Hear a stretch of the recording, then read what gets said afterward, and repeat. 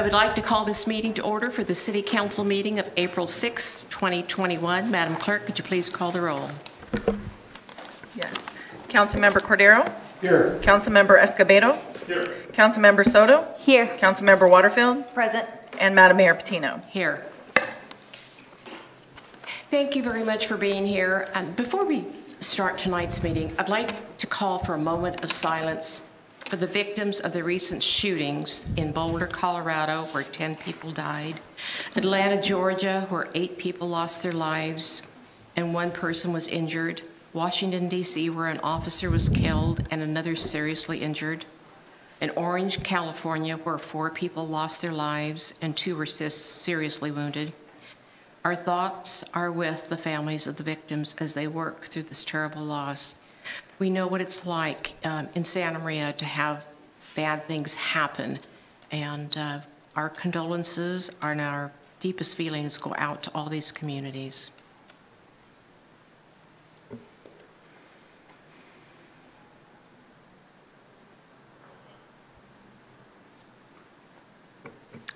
Madam Mayor, before we begin, yes. I have an announcement. Yes, Madam Clerk.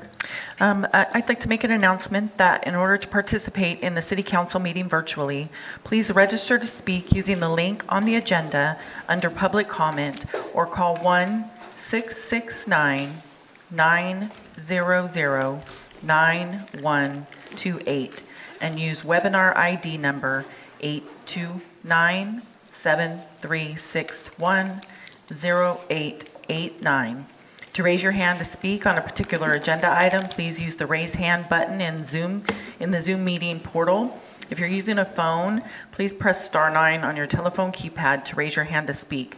When it is your time to speak, your microphone will be unmuted for the time allotted by the mayor and will be muted upon completion of your comments. Thank you, Madam Mayor. Thank you, Madam Clerk. The first item this evening is a proclamation, and Councilmember Soto will be making the presentation.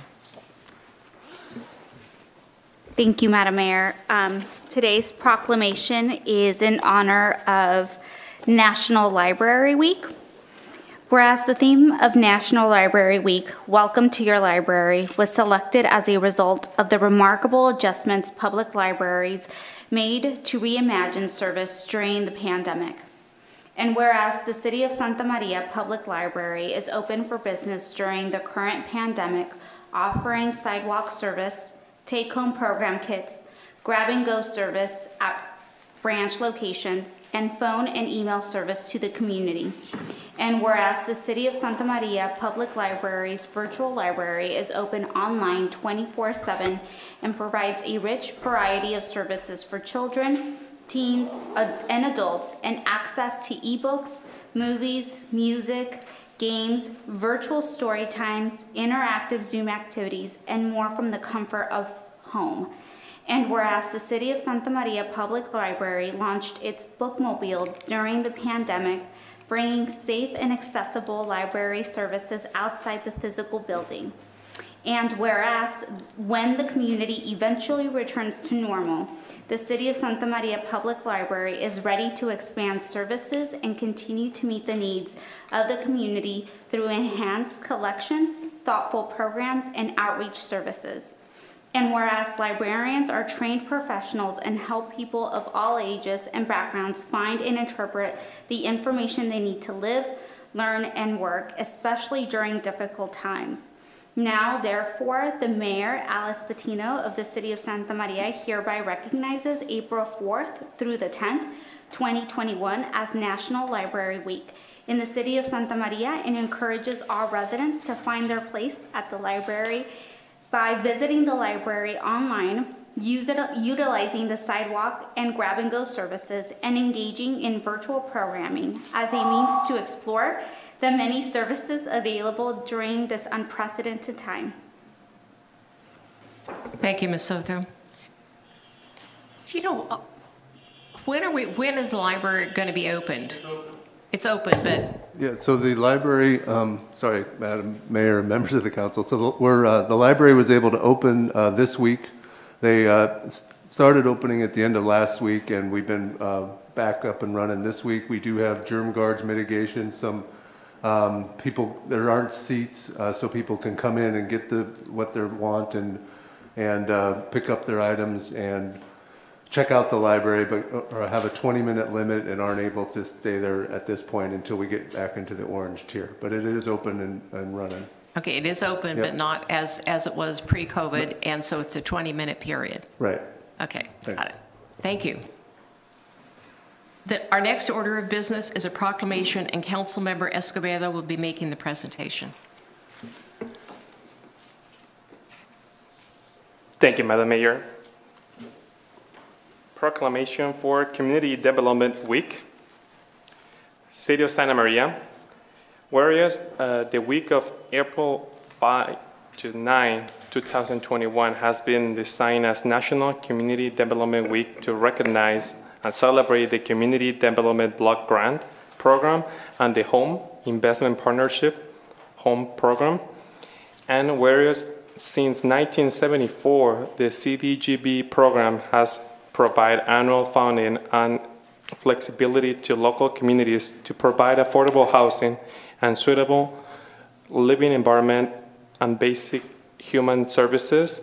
And whereas since 1990, the Home Program has created and preserved affordable housing for low-income families, and whereas the CDBG attracts investment in underserved communities, every dollar of CDBG funding leverage another $4.09, and whereas Home attracts investment in underserved communities, every $1 of Home funding leverage another 4.52 cents of dollar. And whereas over the past 5 years, the City of Santa Maria has invested more than $7.5 million in CDBG funds and more than $1 million in home funds into the community. Now, therefore, Alice Patiño, Mayor of Santa Maria, do hereby designate the week of April 5th to 9th, 2021 as National Community Development Week in the City of Santa Maria to celebrate and showcase the programs and projects which are funded by federal grant programs like Community Development Block Grants and Home Investment Partnership. Thank you. Thank you, Mr. Escobedo. Next, we have another proclamation. I will be making the presentation. And this is for Fair Housing Month. Whereas the City of Santa Maria recognizes that the United States Congress enacted Title VIII of the Civil Rights Act of 1968, which was amended by the Housing and Community Development Act of 1974 and the Fair Housing Amendments Act of 1988 as the directive for fair housing. And whereas fair housing laws outlined by said acts guarantee the rights of equal housing opportunities for all residents of the United States, regardless of race, color, religion, sex, national origin, disability, or familial status. And whereas the United States Department of Housing and Urban Development declares the month of April 2021 as Fair Housing Month. And whereas the City of Santa Maria contracts with the Legal Aid Foundation of the Santa Barbara County to perform random testing of fair housing practices of landlords and property managers, reviews local newspapers for evidence of housing discrimination, assist in resolving discrimination disputes through litigation or referrals, makes presentations to Santa Maria adult education classes regarding rights of single parents and ethnic minorities to equal housing opportunities, and conducts community workshops to educate landlords and property managers regarding fair housing. Now, therefore, I, Alice M. Patiño, Mayor of the City of Santa Maria, do hereby recognize the month of April 2021 as Fair Housing Month in the City of Santa Maria, and encourage the continued celebration of equal housing opportunities and the progress made in opening the doors to housing opportunities for all residents of Santa Maria. Witness thereof, I appear to set my hand and cause the seal of the City of Santa Maria to be affixed hereto the 6th day of April 2021, and this will be mailed to the Legal Aid Foundation, which does such a great job in our city in helping housing and any time that we have housing discrimination. So Ms. Rojo, did you wish to say a few words to comment on the Development and Fair Housing Proclamation? Thank you, Madam Mayor, members of the City Council. Thank you so much on behalf of Legal Aid Foundation. Legal Aid continues to work hard to make sure fair housing is implemented and sustained in the community. And also, thank you so much for CD Week proclamation. I left a copy of our CD Week newsletter on your desk. I've also mailed it out. We mailed it out to over 500 people, and it's also going to be posted on our Special Projects website. Great. But it showcases just some of the many agencies that have received CDBG and home funding and all the wonderful things they're doing in our community, thanks to the allocations you provide every year. So thank you. Yeah, thank you very much, Ms. Rojo. The next council member, Waterfield, will present the next proclamation. Thank you, Madam Mayor. This proclamation has to deal with child abuse in our community and in our surrounding area. Whereas child abuse and neglect are a community condition and problem, and finding solutions depend on involvement among people in the community. And whereas the effects of child abuse and neglect are felt by communities and need to be addressed by the entire community. And whereas North County Rape Crisis and Child Protection Center and its CAPC partners have been committed to educating this community on child abuse and neglect and are sponsoring several events throughout the month to heighten public awareness of abuse in the northern county of Santa Barbara. These events will provide information and materials that support families to prevent child maltreatment and celebrate people who work with and support children and families. And whereas effective child abuse prevention programs succeed because of partnerships created among social service agencies, schools, youth organizations, religious organizations, civic organizations, law enforcement agencies, and the business community and residents. And whereas all residents should become more aware of the importance of prevention in the community and become involved in supporting parents to raise their children in a safe, nurturing environment. Now therefore, Alice M. Patino, Mayor of the City of Santa Maria, do hereby recognize April 2021 as National Child Abuse Awareness and Prevention Month in the City of Santa Maria and call upon all residents, community agencies, religious organizations, businesses, and medical facilities to increase their participation in the effort to prevent child abuse. And Madam Mayor, this proclamation will be mailed to the North County Rape Crisis and Child Abuse Protection Center. Thank you. And I see we have the proclamation, and you are going to be making the next presentation on Yes. National Sexual Assault Prevention Awareness. Yes, thank you, Madam Mayor. Thank you. And both of these proclamations go hand in hand together. And it's just been at such a heightened degree with COVID and families being locked in. I think it's just so important that we, take that extra step and concern in regards to this. Whereas National Sexual Assault Awareness Month is an annual campaign to raise public awareness about sexual assault and educate communities and individuals on how to prevent sexual violence. And whereas people of all racial, cultural, and economic backgrounds fall victim to sexual violence, which is widespread and impacts every person in the community.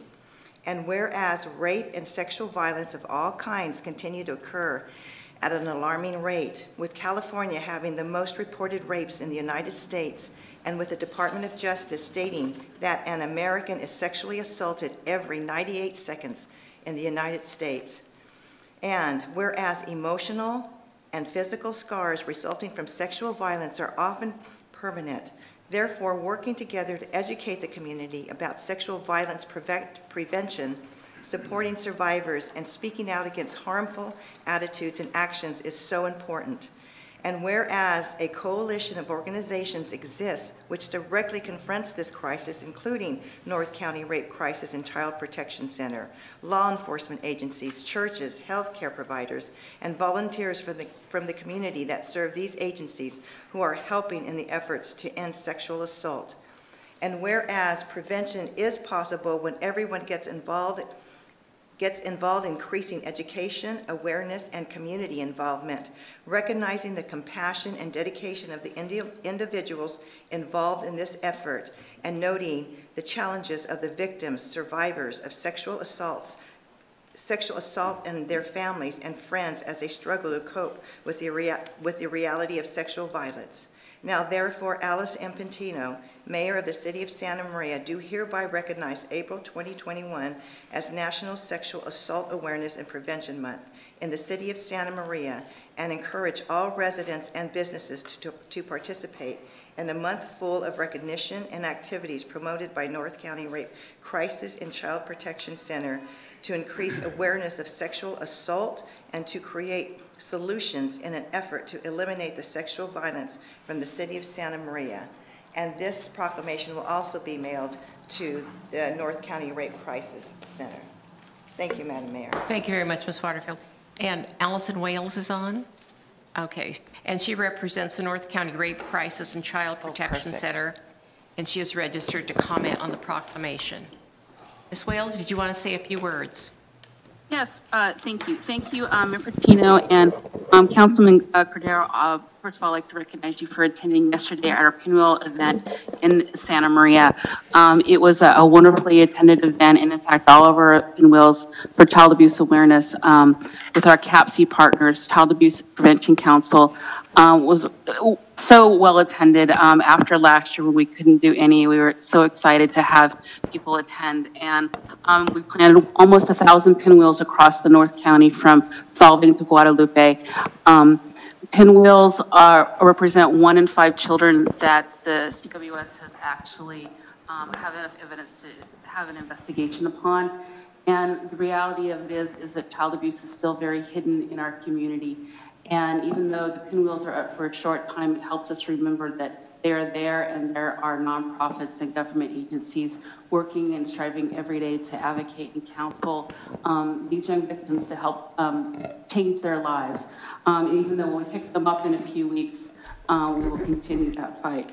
Also, I'd like to take a few words to say thank you for the Sexual Assault Awareness Month proclamation as well. We are still very virtual as far as a lot of our outreach. I encourage everyone on the council and those who are listening to tune into our Facebook and social media accounts. There's a lot of videos and art displays and things that even our candlelight vigil will be held virtual this year. However, I would like to say that we have not stopped in our advocacy, our counseling, and our outreach, even to our schools throughout the entire year. But we are anxious and ready for this summer to be here, so we are more face-to-face. And I also want to take this chance real quick to say thank you to the CDBG Advisory Committee for their recommendations for the 2021-22 funding year, and for the entire council for recognizing those recommendations. We appreciate all of you so much, and I can't wait to be there and see you in person soon. So thank you. Thank you very much, Ms. Wales. Now we have another proclamation, and Councilmember Cordero will be making the presentation. Thank you, Madam Mayor. Before I make this presentation, I just want to mention the last 2 presentations that Councilwoman Waterfield read are particularly important to me. I was on the Rape Crisis Board for well over 25 years, 26 years, I think. And my wife took my place when I was elected to the council in 2008. And so we were associated with the North County Rape Crisis for well over 30 years. And I watched them grow from basically a garage to where they now own their own building over there in Lompoc and have a satellite office here in Santa Maria. They do a tremendous job. It was a big part of that part of my career in working with them and being involved with writing the policy on how we were going to modernize that Santa Maria Police Department and work with sexual assault victims. And they certainly deserve everything that they're getting.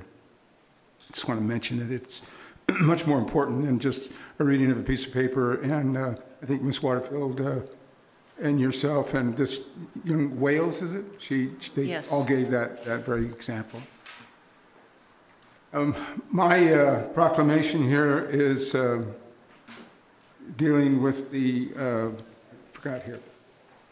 Donation of Life Month.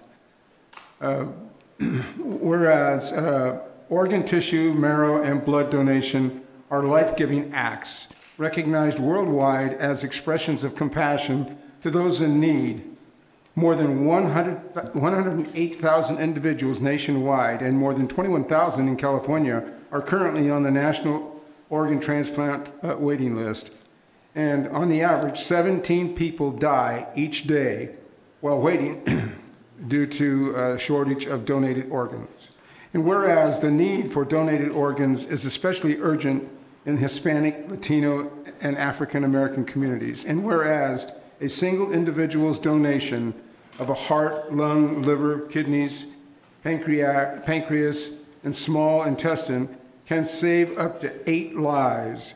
Donation of tissue can save and heal. The pancreas and a small intestine can save up to 8 more lives, and donation tissue can save and heal the lives of more than 75 others. And a single blood donation can help 3 people in need. And whereas millions of lives each year are saved and healed by donors of organ, tissues, marrow, blood, and the spirit of giving and the decision to donate are not restricted by age, medical condition, and California residents interested in saving the lives through the giving a living of kidneys and donations are encouraged to visit the World Wide Web, livingdonationcalifornia.org for more information. And whereas the Santa Maria residents can sign up with and donate Life California Registry when applying for and renewing their driver's license or ID card at the Department of Motor Vehicles. There's a little yellow or a little pink dot that they put onto your driver's license. Now, therefore, Alice Patino, Mayor of the City of Santa Maria, recognizes April 21 as National Donate Life Month in the City of Santa Maria and encourages everyone to check yes when applying for the renewal of their driver's license or ID card, or by signing up at the donatelifecalifornia.org or donatevitacalifornia.org. Signed by our Mayor, Alice Patino. And this will be mailed to Scott Burns with the Donate Life Registry. Thank you, Mayor. Thank you. And I was just checking to make sure and I noticed Ms. Soto was also checking to make sure that we had that little pink dot on our driver's license. So it's just to remind everyone you can do that. And I guess Mr. Burns is registered to speak. Mr. Burns, are you there? Yes, I am. Thank you. Much, Mayor. As you said, my name is Scott Burns. Memorial Day weekend, 2015, I'm at a friend's sailboat, Santa Cruz Island, and the Santa Barbara Harbor Patrol comes up behind me and says, "Mr. Burns, we have a kidney for you." They didn't realize, well, most people didn't realize I had kidney failure. I got on their boat, came back to Santa Barbara, and drove down to Cedars-Sinai. The following morning at 11:30 in the morning, I had a fully functioning kidney. As Councilmember Cordero mentioned, about 107 people were nationwide or on the kidney list and the organ donation list, which is about the size of the city of Santa Maria. So it's a lot of people. But my donation is only part of the story. Vivian Boutel, a nurse at Cottage Hospital, died suddenly, and she died in a way that her organs could be donated.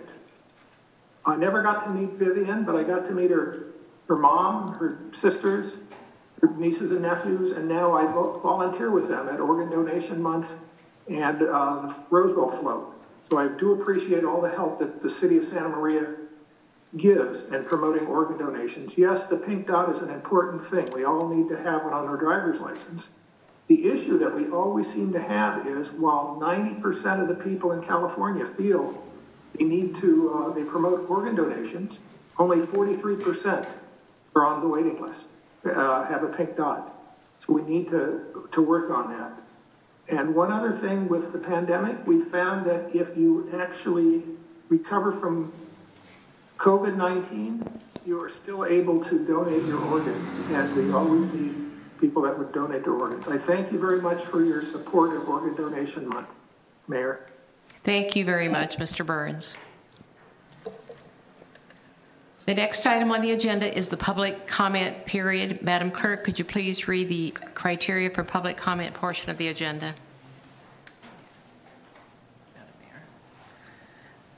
This time is reserved to accept comments from the public on consent agenda items, closed session items, or matters not otherwise scheduled on the printed agenda this evening. Unless otherwise directed by the mayor, speakers will have 3 minutes to comment. Direction to staff may be given, however, state law does not allow action to be taken on matters not on the printed agenda. As a reminder, if you wish to speak during public comment, please raise your hand using the raise hand button in Zoom. Or if you are participating by phone, please press *9 on your telephone keypad. When it is your time to speak, your microphone will be unmuted for the time allotted by the mayor and will be muted upon completion of your comments. Thank you. Do we have any written comments or requests to speak this evening? Yes, Madam Mayor and members of the City Council. Staff has received 16 written communications and a signature petition containing 563 signatures objecting to consent calendar item 3C, the second reading of the ordinance regulating mobile car washes. Each generally communicated the ordinance would be too much of a financial burden on mobile car wash owners and put many people out of work. These communications were emailed to the City Council and have been posted on the website agenda for tonight's meeting for public viewing. We received an anonymous written comment in support of the ordinance, as well as a phone call in support of the ordinance. And Madam Mayor, it looks like we have a number of hands raised in our Zoom meeting. Okay, thank you. I understand we have a request for an interpreter for this item. So why don't we take Ms. Rojo is going to assist in the interpretation for public comment. So if we can accept that individual for the public comment first. Okay, yes. And I believe Ms. Rojo has an announcement before I let the gentleman on. Okay, Ms. Rojo. The announcement will be that if they choose for me to translate, that I ask that they stop every 5 to 10 seconds so I can translate what they've said so far. That way I can ensure that I am capturing everything they want to say. Señor, si gusta que yo traduzca su comentario, por favor pare cada 5 a 10 segundos para que pueda traducir lo que ha dicho. Así puedo yo captar lo que está tratando de decirle al concilio. Gracias. Thank you. Madam Mayor, the individual who requested an interpreter was Renee Asoba.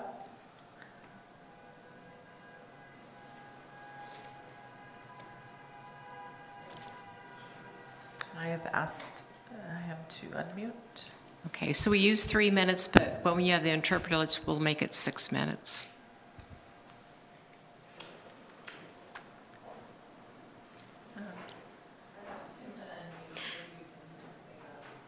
René, ¿puede oprimir el botón que dice unmute? There we go. Gracias.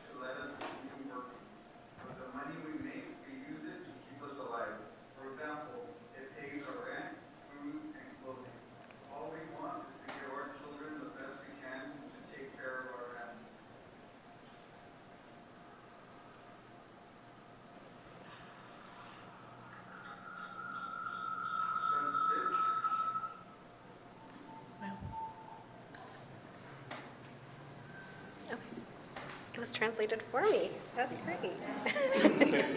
Sure, no problem. If you need more, I'll be here. Why don't you ask if there's anyone that needs an interpreter or translator? ¿Hay alguien que gusta decir algo en español que puedo traducir antes de que sigan con los comentarios en inglés? Si hay alguien que guste decir algo en español, por favor, suba la mano virtualmente en la pantalla de Zoom. They don't have any way to respond unless I unmute them, so Okay. We won't know until we reach our next speaker. But I did know of Mr. Silva who requested an interpreter. So. Okay. So then we'll go on, and if there's someone that requests an interpreter, then, okay. Thank you so much, Yeah, Mr. no Ho. problem. And Madam Mayor, I apologize. I had this great little timer up here working earlier, Uh-huh. and now it is not. So I will be back to our traditional timer down here. Okay. So I apologize about that. Well, we'll make it work. Thank We you. have Miguel Delgado who has their hand up. Okay.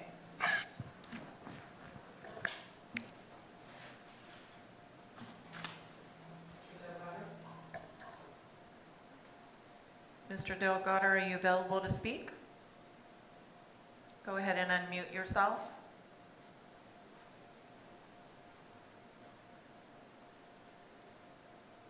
Okay, we will move on. We have John, oh, here he comes. Mr. Delgado? Sí, buenas tardes. Yes. Mire, la razón que estoy aquí, primero que nada, gracias por darme la palabra. Thank you for letting me speak. Speak a little louder. De todos mis compañeros, quiero decir que yo estoy en contra de la propuesta 421. On behalf of my colleagues, I am against the ordinance 421. Quiero, con todo el respeto que se merecen, quiero, por favor, que antes de tomar una decisión, que piensen, porque nosotros lo único que queremos es trabajar. With all due respect, I'd like you to think that all we want to do is work. Para nuestra familia, para nuestros jóvenes, para darles un buen ejemplo. We want to work for our families and our kids and show them a good example. O de lo contrario, si estas ordenanzas que quieren imponer contra nosotros, no nos quedaría otra opción más que pedir ayuda del gobierno. This ordinance will leave us no choice but to seek assistance from the government. Estamos saliendo de unos tiempos difíciles de la pandemia y prácticamente esto de lo que los miembros del concilio quieren hacer es como una bomba para nosotros. We are just getting out of the pandemic, and what the city council wants to do is like a bomb for us. Yo creo que deberían de enfocarse en otros puntos más importantes como el crimen, el robo, las drogas y en esto que nosotros estamos trabajando no le estamos haciendo daño a nadie.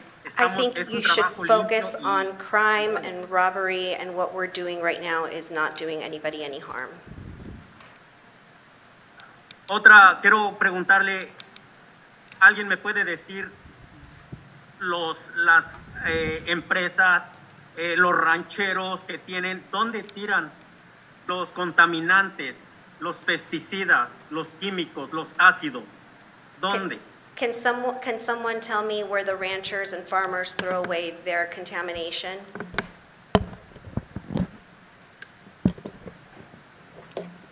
Por último, pues yo estoy muy afectado por esto. La verdad, llevo noches sin dormir. Me ha afectado mucho en mi salud. Y yo creo que esto es pues están violando nuestros derechos como personas, como seres humanos. This has affected me greatly. I can't sleep, and I haven't been able to eat, and this is just really affecting us greatly. Muchas gracias. Es todo por el momento. Thank you so much. That's all for now.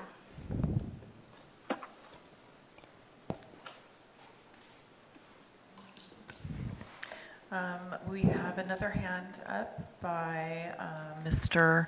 John McKinnon.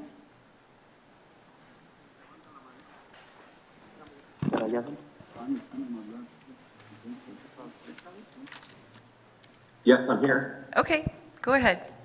Good. Oh, good evening. My name is John McKinnon, and I'm a Santa Maria Valley resident and attorney with the County of Santa Barbara. and I'm also a driver of a 2020 electric Hyundai Kona. I wanted to speak on the proposed Tesla supercharger agreement before the council, as well as on the need for growth of public electric vehicle charging stations in the city of Santa Maria. According to the Department of Energy, 80% of electric vehicles are charged at home. However, EV owners who live in apartments or multi-unit dwellings need an affordable public charger for their vehicles. The proposed 12 level 2 chargers with free electricity will certainly help. However, the need for public EV charging stations continues to grow, and unfortunately, Santa Maria is behind the curve at this point compared to other local cities. Electrify America just erected fencing near the Target store for future installation of the first modern DC fast charger, commonly called a level 3 charger, in the city. Meanwhile, San Luis Obispo, Paso Robles, Pismo Beach, Buellton, and Solvang already have DC FCs installed. These chargers allow an EV to charge from 0 to 80% in just 30 to 60 minutes. I'm sure the city is aware of the upcoming funding from the state Cal EVIP program, which is anticipated to start this July. Several $1 million for Santa Barbara County will be available for businesses, government, and nonprofits to install EV chargers for public use. Public locations within the city could also include the city library parking structure, a lawn bowling area. An EV station could be placed at the police department public parking lot on West Bed-Arabia, thus providing a safe charging location for residents in that area of the city. Kilowatt fees can be set in order to cover the cost of electricity and maintenance. Additionally, city employees could be given a discount or a set amount of free charging as a work incentive. This is similar to the chargers that are available to teachers at Allen Hancock College. 2 pillars, each with 2 connectors, could be entitled up to about $20,000 in funding. I would strongly encourage the city to begin looking at the Cal EIP program, as funding will be first come, first served. Finally, the city is in need of direct current chargers, or level 3 chargers. Tesla supercharger can be used by Tesla. It cannot be used by any other EV manufacturer, such as Chevy, Ford, GMC, Toyota, Honda, or others. As I mentioned before, a DC FC can charge an electric vehicle from 0 to 80% in about 30 to 60 minutes, depending on the vehicle and kilowatts.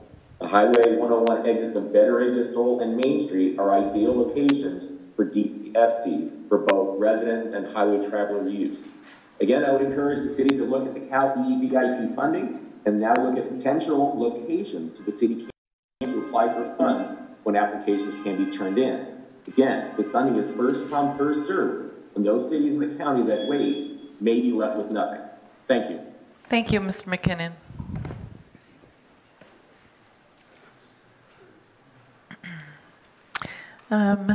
Next speaker we have is Mr. David Bixby.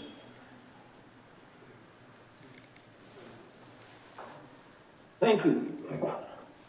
I'm here tonight to represent the advisory board for the Salvation Army. And what I'd like to do is just congratulate all of our partners in caring for people. We've done a lot during this COVID season. Our particular organization is reaching out to about 300 to 400 people every week with the perhaps the poorest residents of Santa Maria being served by the Salvation Army. Some of the things that we are doing presently include reaching out to families that actually have been impacted by COVID-19 and servicing their needs. We attempt to reach people to help them with partial housing when they need housing assistance. And as a result of all this, you know, we are in need of help, but because of a transition that occurred earlier last year, we were unable to make a grant application. However, we support all the other people in the community that have been providing services to the community as we do, and we want you to know that we will continue to do that. One of the organizations that has been such a benefit to us in being able to provide food is, of course, the county food bank. We really appreciate the help and assistance that we receive from them in order to be able to provide for the members of the community that we serve. And I want to thank the City Council, I want to thank the City Police Department for all the help that we have received over the last year in making our environment as safe and as supported as possible by the City of Santa Maria. And we just say thank you. Thank you.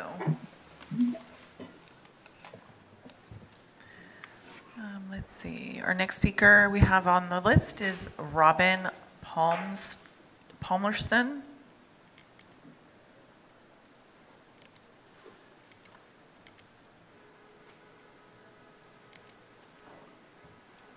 Robin Palmerston. Will you unmute? There you go. Okay. Good evening, Madam Mayor and council members. My name is Robin Palmerston. I'm the director of the Children's House Montessori School, which has been a proud member of the Santa Maria Valley community for the past 39 years, serving children ages 2 to 12.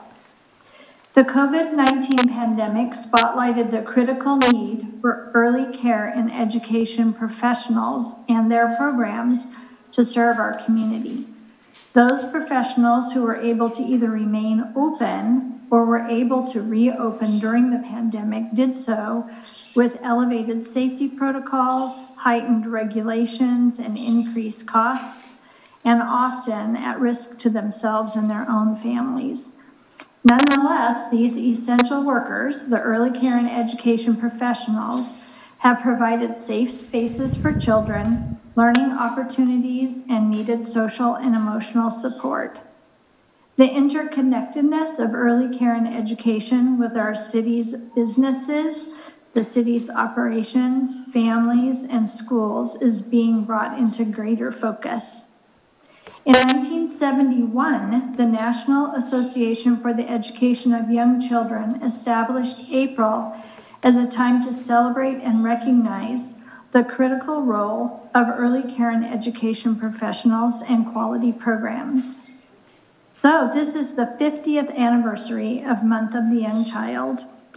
It's fitting to recognize and celebrate early care and education professionals in our city, their dedication to children and their families, and to recognize how essential they are to the vitality of our city.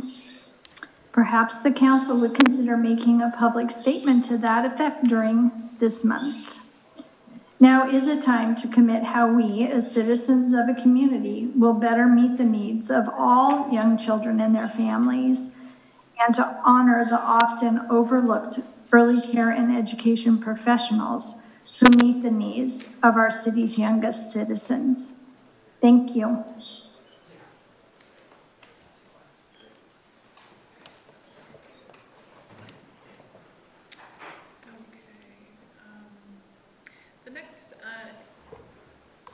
The next speaker I show on our list, Alexa Martin, I believe wants to speak on the CDBG item. Can you just confirm that? And if so, we'll call on you when that item is up. Yes, that was actually, I was going to ask that question. Okay. I will wait until we're at item 4. Thank you very much. Thank you. So the next speaker I show here is Chris Barajas.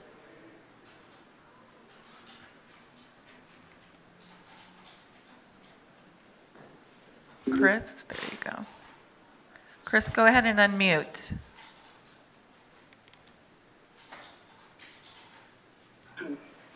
Hello, can you hear me? Yes, we can. Good evening, Council. My name is Chris Barajas. These are trying times amid a once-in-a-century pandemic. We have dealt with all kinds of shortages. We have quarantined ourselves.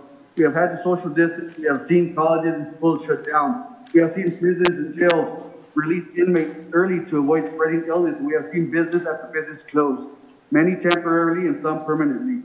Unemployment remains high for the foreseeable future, and colleges have seen a significant drop in enrollment. The future looks bleak for our young adults just beginning their adult lives. I'm here to speak on behalf of the many, many hardworking men and women who exemplify the true entrepreneurial spirit, seeking a better change and to lift themselves out of poverty or to improve their financial situation that can no longer provide for the basic necessities of human sustainment. These innovative small business owners have found an inexpensive opportunity that can really make a difference towards that goal for them and their families by improving on and providing the service that is essential now more than ever when you consider the residents who are at greater risk of severe illness with COVID-19 and would gain from a mobile detail service that can actually sanitize and limit exposure to the vehicle.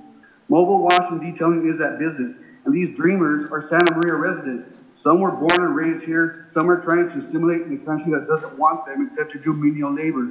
It shouldn't matter that some are immigrants from another country or that some don't speak English. They make up the fabric of Santa Maria and provide essential labor and services to this community. And if they want to use their brains or their backs to better themselves, then they should be allowed to do so. Let's embrace that quality, not stomp it out. I want to let the council and the public to know that the true number of part-time and full-time mobile wash and detailers is 180, with half of those using at least one helper, for a total of 270 families involved in the service, and I know each and every one of them personally. Not the 80 that the city manager believes based on the number of business licenses issued. And that, based on the 2010 census, each Santa Maria household consists of 3.77 family members, for a total of 1,018 Santa Maria residents that depend wholly or in part on this income. This work provides millions of dollars annually, money that is spread out among many, many families, money that is spent in this valley of ours. It provides home and rent money, car purchases from local dealers, equipment from local suppliers, food from local grocery stores, clothes from local department stores, dinners from local restaurants, and so much more. The best thing about it is that none of this money comes from the city or any other type of government program. On the contrary, all this merchandise is taxed, and that actually puts money into the city coffers. It also provides an outlet for the young children of these business owners. Instead of wasting the day away staring at their phones, playing video games, or doing worse things in the streets, they are actually learning life skills, positive work ethics, and reaping the rewards of their labor and lessening the reliance on their parents for their own personal wants and needs. I put my two sons to work beginning at age 12, and the oldest went into the Army for 8 years, did 2 tours in Iraq and 1 in Afghanistan. He now has gainful employment, yet he still details on the side because he learned a trade that he is good at and enjoys. My other son is attending hands-on. Thank you, Mr. Barajas. Your 3 minutes are up at this time. Thank you. Thank you. Our next speaker is, looks like Mr. Brian Hollander, but I believe he's registered to speak also on a CDBG item, but if you are wanting to speak during this item as well.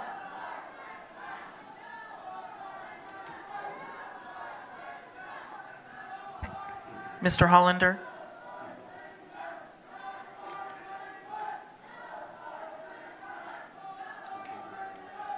Okay, I'll move on. The next speaker, Kent Bullard.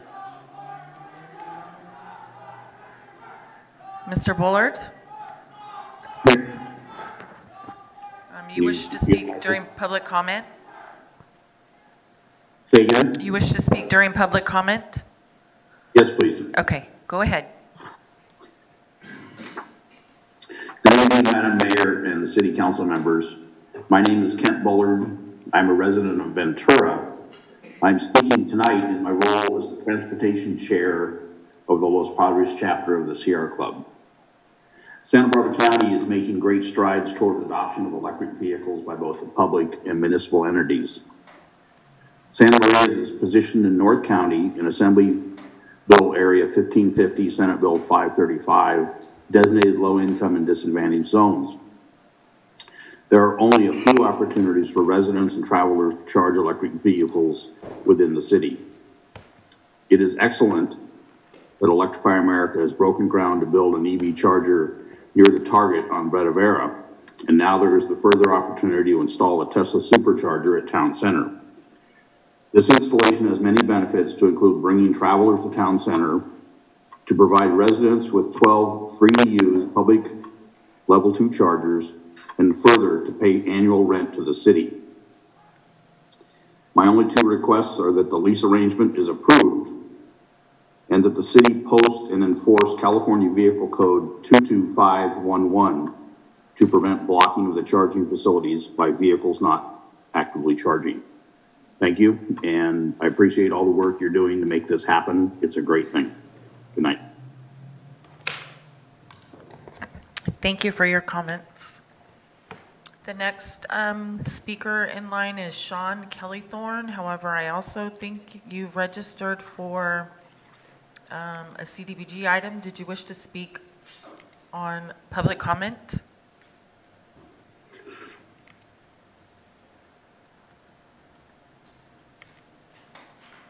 Sean Kellythorne?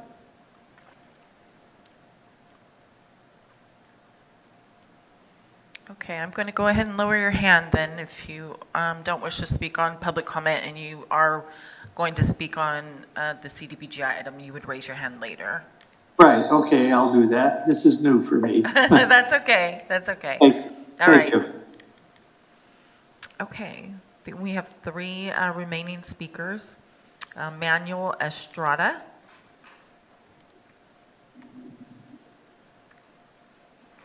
You hear me? Yes, yes we can. Okay. My name is Manuel Estrada and my company is Estrada's Auto Detailing. Been since 2010. My equipment includes a 500 gallons for tank because I wash our commercial trucks and I use about 100 gallons per truck.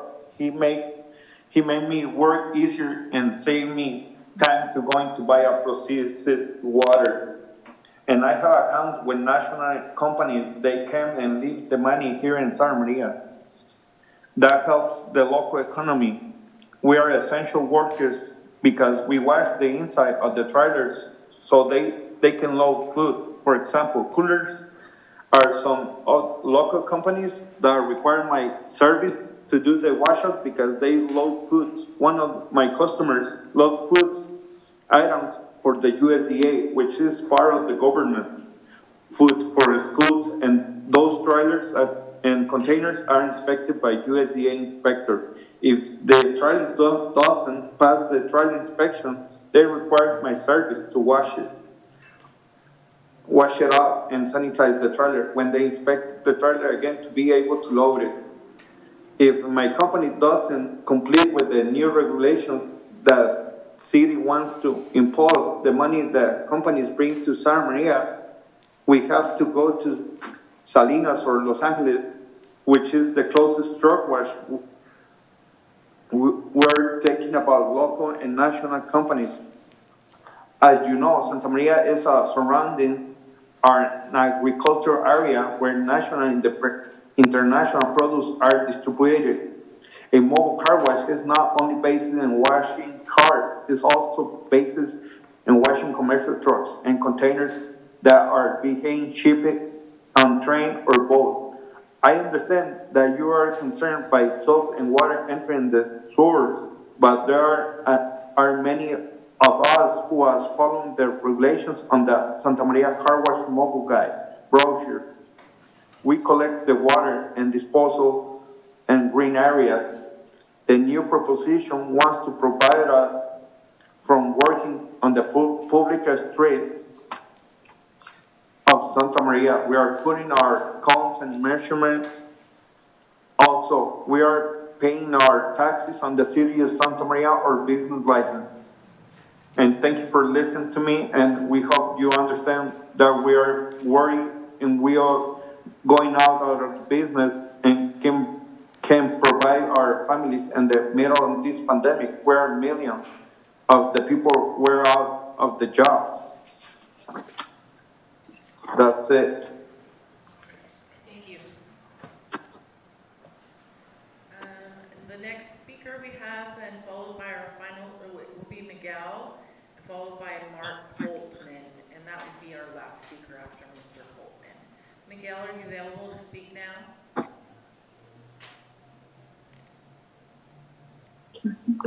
Buenas tardes.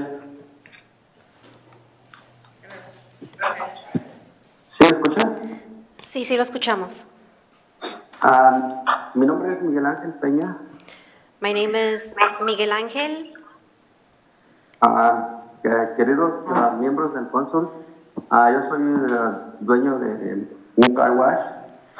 Dear City Council, I am an owner of a car wash. Lo único que nosotros pedimos que pues nos dejen trabajar, ¿verdad? The only thing we're asking is that you let us work. Para así enseñarles. Por ejemplo, yo tengo 5 hijos, entonces uno de ellos es el que me ayuda a hacer el trabajo. Entonces yo le estoy enseñando honestidad, trabajar honradamente y más que nada mantenerlo fuera de las calles. I have 5 children, and all that we ask is that you let us show our 5 kids, especially one that works with me, that how to do honest, hard work. Nosotros, yo, especialmente yo y mis colegas, no tenemos nada con ustedes. Nomás pedimos que pues las regulaciones que ustedes nos quieren poner sean un poco menos estrictas. Me and my colleagues don't have anything against the city council. We just ask that your rules aren't as strict. Y pues espero que lleguemos a un punto medio en que podamos nosotros también cumplir las regulaciones que ustedes nos puedan poner, algo, poner en una balanza todo para que sea algo, no un punto medio. And I hope we can come to a common ground so that we can also abide by the rules, and I hope that we can both just come to an agreement. Porque con eso de la pandemia, pues sí yo perdí mi trabajo y pues me tuve que dedicar a hacer car wash. Entonces, de ahí estoy proveyendo para toda mi familia y para todas mis necesidades que ocupo. I lost my job because of the pandemic, and so I started doing the mobile car wash, and this is what I use to generate income. It's what I depend on. Eso es todo de mi parte y espero que sea una respuesta positiva de parte de ustedes. Buenas tardes. That's all. I hope a positive response from you. Good afternoon. Thank you. The final speaker under public comment is Mark Holtman. Are you available? Can you hear me? Yes. Hi, thank you, council members. I'm speaking on behalf of Mark Holtman. He is my husband. He has been detailing since 1994. He owns M&K Auto Detailing. I've always been careful with the chemicals I use while detailing. Detailing is how I support my family. If this ordinance passes, with all the fees and fines that are being proposed, I will not be able to continue detailing, which is what I love doing. Because I set my own hours, I'm able to be there for my family. I am a mobile detailer. I have never, nor will I ever, become stationary. I do believe we could use some guidelines to follow, but not what has been proposed. We provide a service that big car washes do not provide. We come to you, we clean and sanitize the inside of your vehicle. Please let us help come up with something that will be beneficial to all parties involved. This ordinance, as it is written, will prohibitively challenge anyone wanting to enter into this business and will eliminate the 90 helpers and the 90 part-timers and half of the full-timers in the first week of enforcement. The 45 or so that are left will thin out in the first year due to violations and permit suspensions by process of elimination. Many will just quit and be forced to find full-time work elsewhere. I predict that 230 families will lose this prized income. I also think these families will struggle to find a way to replace that income. I hope that the city will be ready and willing to help them with evictions, utilities payments, job placement, food donations, etc. And with serious crimes up in Santa Barbara County, 18% from 2019. Is the city really going to risk adding to those figures? Now is not the time to prohibit, limit, restrict, and deprive these workers of their freedom and pursuit of financial stability. I urge the council members to take all of this into consideration before casting your vote on such an important topic that will have long-lasting consequences for many of your residents. I want the council to know that we are conscious of the extent of our concerns and that we are willing to work with the city manager to revise the current ordinance. I feel that we can address the city's environmental concerns as well as convert the few mobile washers that choose to be stationary to once again be mobile. As a goodwill gesture, we have agreed to stop working on Boone Street to show our willingness to compromise. We do not dispute that mobile means mobile, and by working together, we can come up with a reasonable method of enforcement that ensures that all streets in Santa Maria are free of stationary washers. I have said that some regulation is okay, just don't over-regulate us out of our business. Thank you very much. That's all. Thank you for your comments. That's it? Okay, that's fine. Sure. Okay, so our final public comment speaker will be Jaime Garduno.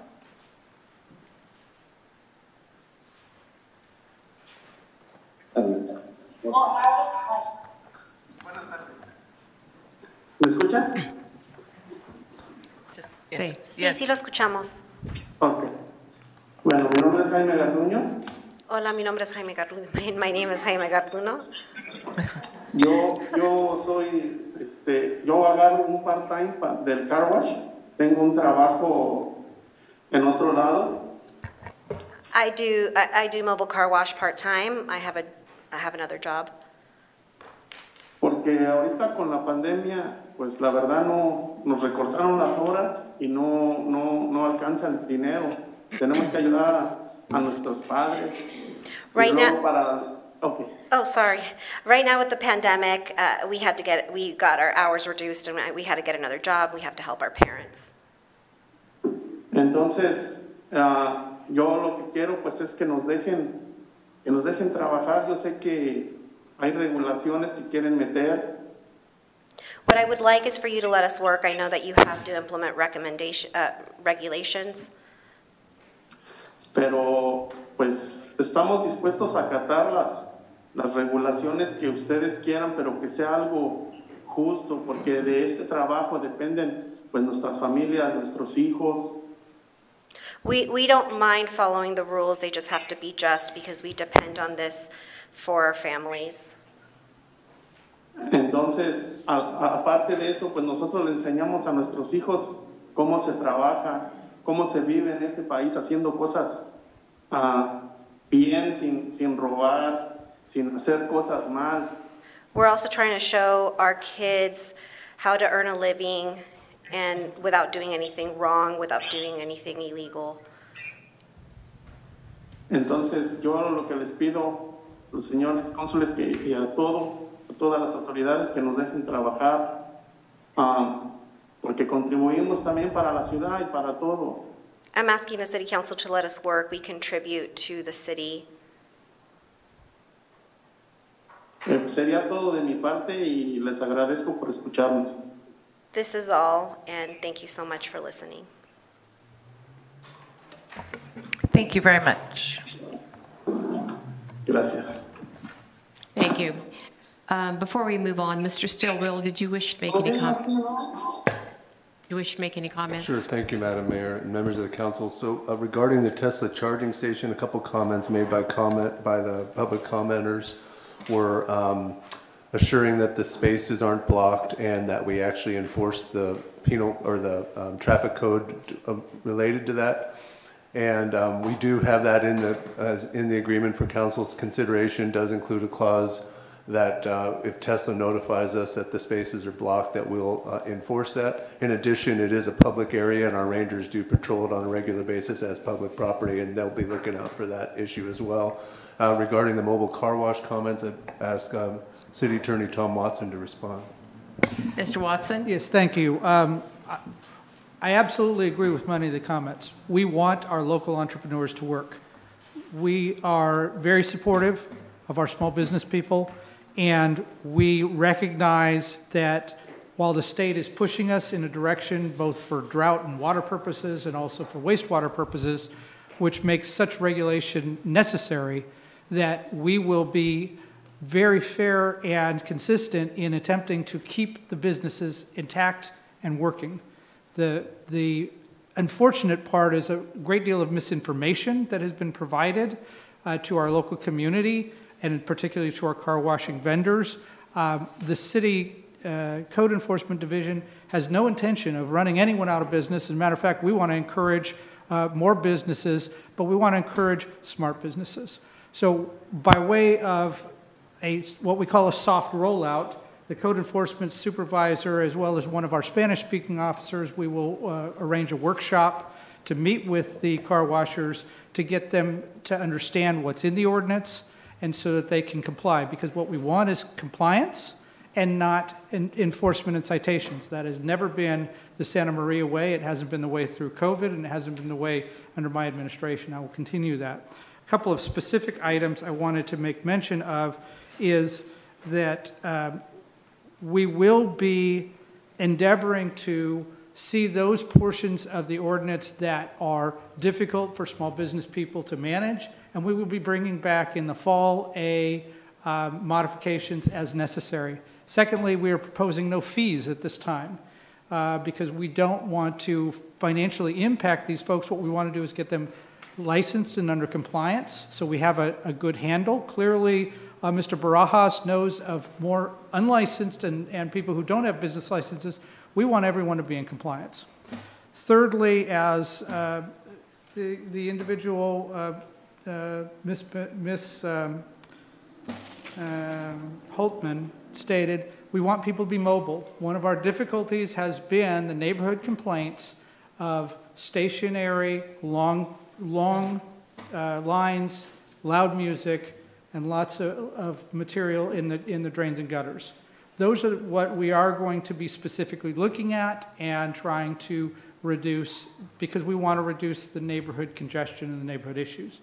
What we are going to try and figure out is how to work best for us as regulators and work best for the small business people to make a good livelihood. That is my pledge to you. We will bring you back a report on the effectiveness of the ordinance or any changes, probably by the end of late summer or early fall. But in between now and then, we are proposing no fees specifically. And with respect to the dump elements, which we did hear that there were some concerns about how long it takes to go and dump their wastewater.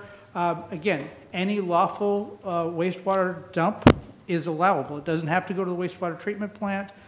We will talk with folks about that and what options there are, just as long as it doesn't go down the storm drains or down the sewers. That's the impact that the state has on us. So we will bring back a report, but I just want to reassure the community that our intent is actually to keep folks working, keep cars clean.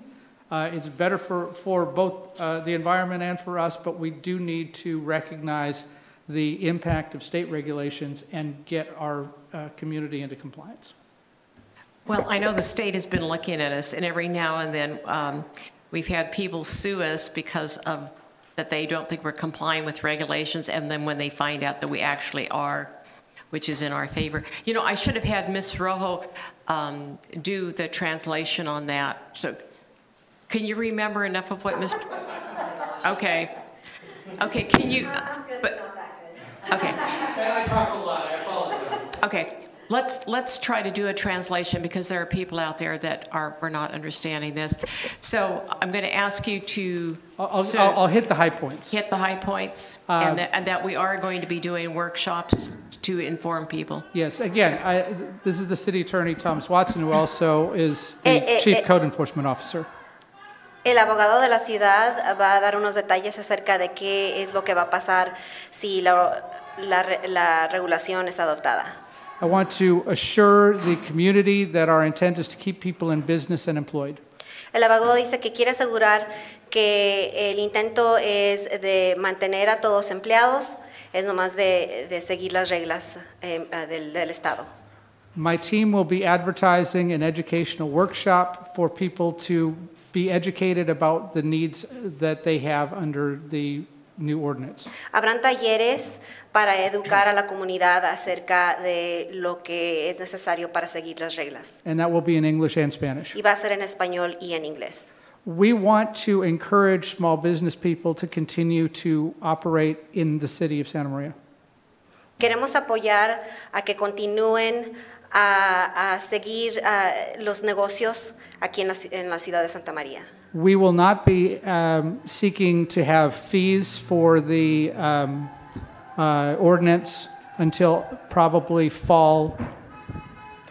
En el momento no habrá infracciones, eso a lo mejor hablarán más acerca de eso en el otoño.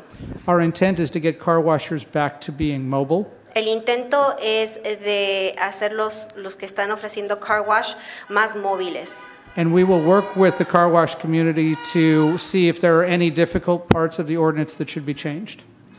Y la ciudad trabajará con los que están ofreciendo car wash, móviles, para tratar de arreglar cualquier irregulación que esté afectando la regulación que está implementada en la ciudad. If there's a difficulty with getting water to the wastewater treatment plant, the water can be deposited in any lawful dumping station. Si hay problemas en dónde llevar el agua, puede llevarlo a cualquier lugar donde se pueda tirar uno el agua. We want to encourage our local community to be prosperous, and we continue to be a business-friendly town for our small businesses. Queremos que prosperen los negocios y nosotros queremos apoyar a todos los que están tratando de sobrevivir con sus negocios. Eso siempre. Gracias. Quick question. Thank you, Mr. Rojo. Thank you, Mr. Watson. Yeah, I think it's really important that the people know that there's been a lot of disinformation. It's just basically want people to have a business license. We want them to be in compliance when they discharge the water, and we want them to be mobile, and that you will be doing informational groups, both in Spanish and English, to inform people. And if things need to be tweaked a little bit, then we'll fix them. Thank you. Any comments from council members? Mr. Cordero? Thank you, Madam Mayor. And thank you, Mr. Watson, for explaining that. I just want to say some things that are going to need to be translated as well. These regulations that the city of Santa Maria is putting into effect are, yes, they're written on the city stationery and they're city regulations, but they're in place to comply with the state demands. It's not just Santa Maria that is deciding we're going to do this. This is being demanded by the state. Is that correct, Mr. Watson? Yes, sir. Okay. Would you? Sure. El miembro del concilio, el señor Cordero, quiere que sepan todos los que están escuchando que estas regulaciones, aunque son implementadas por la ciudad de Santa María, en realidad están viniendo del Estado, y el Estado es el que está diciéndole a la ciudad de Santa María que necesitamos implementar estas reglas. Thank you, Madam Mayor. I just wanted to Yes. make that Thank you. emphasized. Yeah. And you know, I heard Mr. Estrada was concerned because he does commercial trucks, but he also does that on private property. So that does not impact him, am I right? Again, we'll be working with those Yeah. issues as well. Okay. So, but again, we can't really dialogue this, but I did want to respond to understand. the comments. Thank you very much, Mr. Watson. Thank you, Ms. Rojo. Okay, moving on to the consent calendar. Madam Clerk, could you please read item number 3? Routine items are presented for City Council approval without discussion as a single agenda item in order to expedite the meeting. The consent calendar is approved by roll call vote with one motion. These items are discussed only on the request of council members. Does anyone wish to have items pulled for discussion? Madam Mayor, I'd like Yes. to pull item 3C for a separate vote and discussion. 3C? 3C, did you say? Yes, 3C, the second reading and adoption of ordinance 2102 regulating mobile car washing. Okay. Thank you. Anyone else? I was going to ask to pull that same one, so that's fine. Oh, okay. Madam Mayor? Yes. If there's nothing else to be submitted, I would like to adopt the consent calendar with omitting item number 3C. Okay, I have a motion to approve. Second. And I have a second. So any further discussion on that? Hearing none, Madam Clerk, could you please call the roll? Councilmember Waterfield? Aye. Councilmember Cordero? Aye. Councilmember Escobedo? Aye. Councilmember Soto? Aye. And Madam Mayor Patino? Aye. Okay, 3C. Councilmember Soto? Thank you, Madam Mayor. I would like to start by asking some clarifying questions, if I may. The first question is regarding the bond deposits. If you can please explain that part of the ordinance, as it was a bit unclear. I believe it read $20,000 for individuals seeking permits and $10,000 for charity permits. Can you please elaborate and explain that further to me? And if you could go name that section so we can follow along. Oh goodness. I think it was towards the end. Okay. Page. Insurance and securities? No, securities. Okay. Yes. Section 421.18, page Thank you. 9. I've got page 9. 421 point what? 18. I can actually help answer that question. That sounds like a scary number, which I would have thought the exact same thing. So basically, when you do a bond like that or a surety, it's 2.5% to 3% of the total. So you're looking at roughly $250 to $500 on that range, from the $10,000 to the $20,000. And you would get that back in the end. It basically is a surety bond that you would have with the city. So if there were any damages or anything like that that happened to city property while you were operating, it would basically provide a bond saying that you would pay for damages. So it's like the construction bonds that we Yeah. do, that we give them back in the end. Okay. So it's only 2.5% to 3%. It is of not the 20,000. of the 20,000. Oh, okay. It is not the whole thing. Okay. And how would you determine whether it's the 2 or the 3%? That's just whatever the company that you went with to purchase the bond. Got it. And then my other question is regarding liability insurance. I read that it would be required that they have a minimum general liability insurance in the amount of $1 million. Is that customary? Is that just like? That's kind of standard for any business practice. That is our standard amount, and technically, because they're mobile, it would be a vehicle. It would be on their vehicle policy anyway. So they have a general policy attached to their vehicle policy because they have a vehicle running that stuff around. Got it. And then my other question is regarding fees. I know that Mr. Watson was shared that there would be no fees, but in the ordinance there's talk about a utility disposal facility permit fee. And so that's enough. I'm super excited. I have that answer too. Thank you.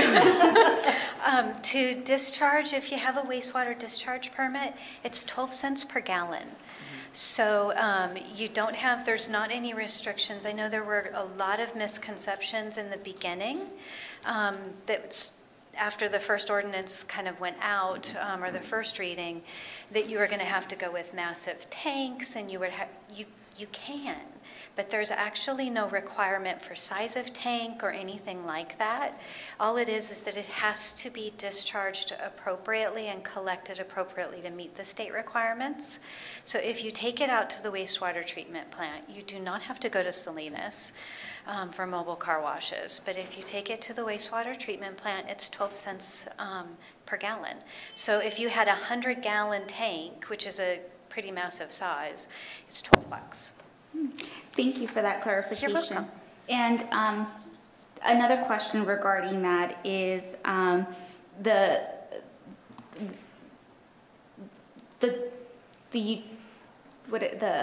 treatment, not the treatment, the wastewater, thank you, the wastewater plant. I've been hearing concerns from folks about the long wait times due to the folks who own like portable sanitation companies. And so I guess my question, I don't know if this would be to you or if Mr. Springer is on the line, on what the, whether or not we have, not that we don't have capacity, but what will the impact of having over 100 mobile car, I'm just throwing it out, if we have like 100 mobile car washes now needing to go to the wastewater treatment plant, how will that impact staffing and just impact? Yeah, actually, Councilmember Soto, through the mayor, we're actually better prepared for that than we have been in the past. A couple of years ago, we had a council-approved capital project in order to redo the dump area there, the wastewater dump area. And so we do have an automated process, so it doesn't require the staff anymore to run back and forth. The people who go there regularly can get a card and be able to just go in and swipe the card, and it unlocks the facility for them to be able to use it. So it's a lot easier and a lot more capacity now than we had even a couple years ago. I didn't know that. Yeah. That's good to know. Yeah, That's so fancy. My other question is regarding, is about how we would measure the water usage, and I don't know if that's based off tanks. I know that in the ordinance I read that if folks would be getting a permit for water with water for like washing with water and not waterless, that they would need to contain 95% of the water usage, and with like a 5% of like not overflow. Is that over? Evaporation, probably. And how again, would you measure that? Yeah, again, that goes back to our reasonability on enforcement, because one of the reasons that we have such detail in this is because we were having so many in a stationary area that we were seeing it go into those drains. Again, in a mobile scenario, we're not going to be following them around and identifying this. We're relying to a great extent on the operators acting appropriately. So we're putting in those standards because that's the standards we receive, but we're going to be, again, trying to work with the operators to have it be reasonable. The biggest thing is the concentration. When you have a non-mobile scenario, you have a great level of concentration. When they're dispersed into the community, that impact is less, and we're not going to be going around doing drop-by-drop analysis. Got it. And then my last question has to do with, again, capacity. In the ordinance, it talks about folks who mobile car wash owners needing to submit reports where they record keep the number of washes that they do per month, and that they need to submit it on the 25th.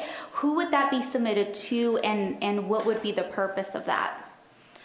I can explain the second the purpose really is, again, if we saw a mobile operator in front of an apartment building for 5 or 6 hours, we would want to identify that there were people from that apartment building that were coming to get their car washes, and not people coming from across town to a stationary facility. Sorry, I'm having a hard time hearing. No, I apologize. What I'm saying is, if we have someone who's parked in front of an apartment complex, we want to be able to verify that the cars that are getting washed are from that complex and not coming from across town. Oh, I see. And again, that is something that is part of the education process. We'll identify what's appropriate.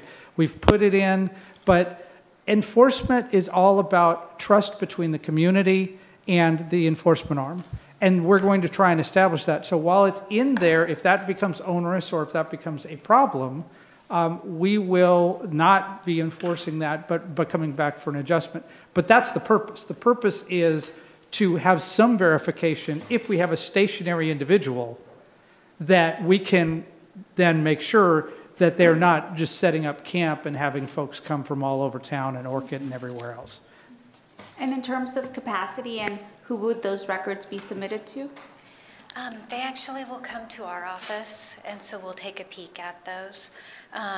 They can be simple. They don't have to be super detailed. You can get, I mean, there's the easy process of you have a sheet of paper, or you have receipts from when you dumped your water, you know, a list of who you did, and or vehicles and locations, and then if you did 8 cars that day and or over like a 3 or 4 day period, and then you went to the wastewater disposal site and then dumped your water, you could mark it off on your little list for this was where I dumped and it was this amount of cars. It doesn't have to be complicated. It's just kind of making sure, again, we're ensuring mobility and that things are being disposed of appropriately, and it's not continuing to go into people's flower beds and storm drains and everything else. Thank you. And then it's not so much a question, but a point. It was brought to my attention that in years past, we've had like brochures that talk about mobile car washing, and I believe I saw on there that, and maybe and please tell me if I'm wrong, but I thought I saw on there that folks would be able to dispose the water like on trees. And so I don't know if I saw that correctly or not, but on that same brochure, I do remember there being like images of folks putting sandbags on the stormwater drains to prevent from the water flowing into the drain. Would that be something that we would be able to do rather than asking them to do a whole holding tank? It's kind of, I think, misunderstood with that. I know what flyer you mean. It's actually a pretty neat flyer. It's got some great details in it. But when you're putting something off and you're berming it, the intent is at the end you're going to collect. They're saying is if you have a storm drain here, your water can't go in it, and your water can't just sit. So you can berm it off like you're supposed to, but when you're finished, you're supposed to then collect that water so that it gets disposed of properly. It's not supposed to sit in the street or the gutter afterwards. Thank you. Those are all the questions I have at the moment. Okay. Thank you. Mr. Cordero. Thank you, Madam Mayor. I think in listening to some of the people that spoke at public comment, there's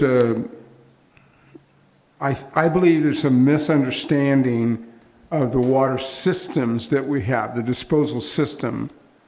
And we actually have two systems. There is the stormwater system that we don't want this water from the car washes to get involved with. And then we have the system that we have that is connected to our homes, the sewer system that goes through the wastewater treatment plant. Right. And I heard some people commenting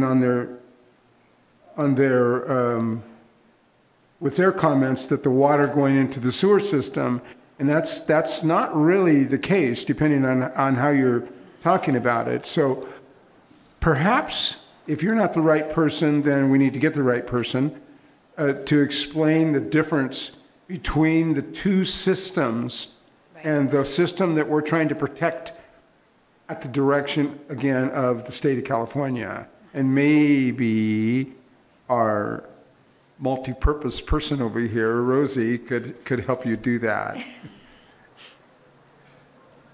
So you can do this kind of like a duet. So, do you want me to kind of introduce what you're going to explain? Yeah, that sounds good. It's basically explaining the two systems of well, I just need our system.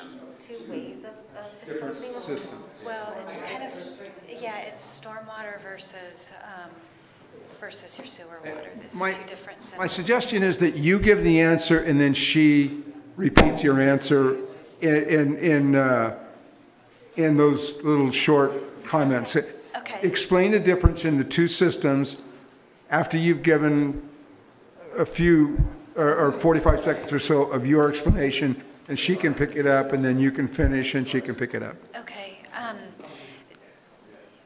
When thinking in terms of wastewater in our homes versus storm drains that we see throughout the city, we actually have two separate systems in place. Yeah, and they go to different places. Excuse me. You're speaking to the people outside. You're not speaking to her. You're speaking to the people in the microphone so they can hear you in the public. And then she will do it, just a translation. And speak into the mic so that we can get the... Could you not hear me? I thought I was speaking into the mic. Yes. You're quiet anyway. I know. Storm? Well, I just want to make sure I have the verbiage right, because this is now getting into very technical. This is very technical. I'll use real simple. So are we talking when we mean, you're cutting out some, you're talking about basically just like a drain on the sidewalk. And Yeah, that's different. Okay. That's different from your home. Okay. Your It's potties are colector de different aguas from the pluviales. drains in the street. Sounds good. I'm sorry? Colector de aguas pluviales. Oh. That's what Google says. That's what Google says.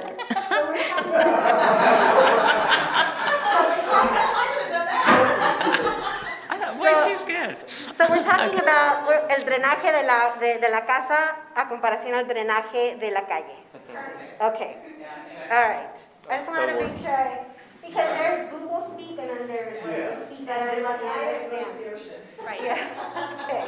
All right. So who wants to do the English version? Yeah, if you think that they did, I'm happy with I think yeah, I mean, we just explained the two differences. Okay. So, estamos tratando de explicar la diferencia entre los drenajes de la casa y el drenaje de la calle. El drenaje de la casa, where does that go? The one in the house. That goes to a treatment plant. El drenaje de la casa va al vertedero, donde se trata el agua sucia. Y el agua de la calle va a la playa, va al océano. Ajá.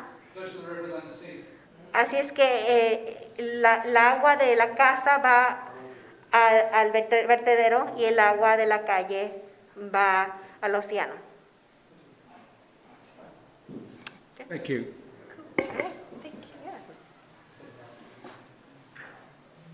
Okay, any other questions, Mr. Cordero, or comments? No, I'm afraid. Okay.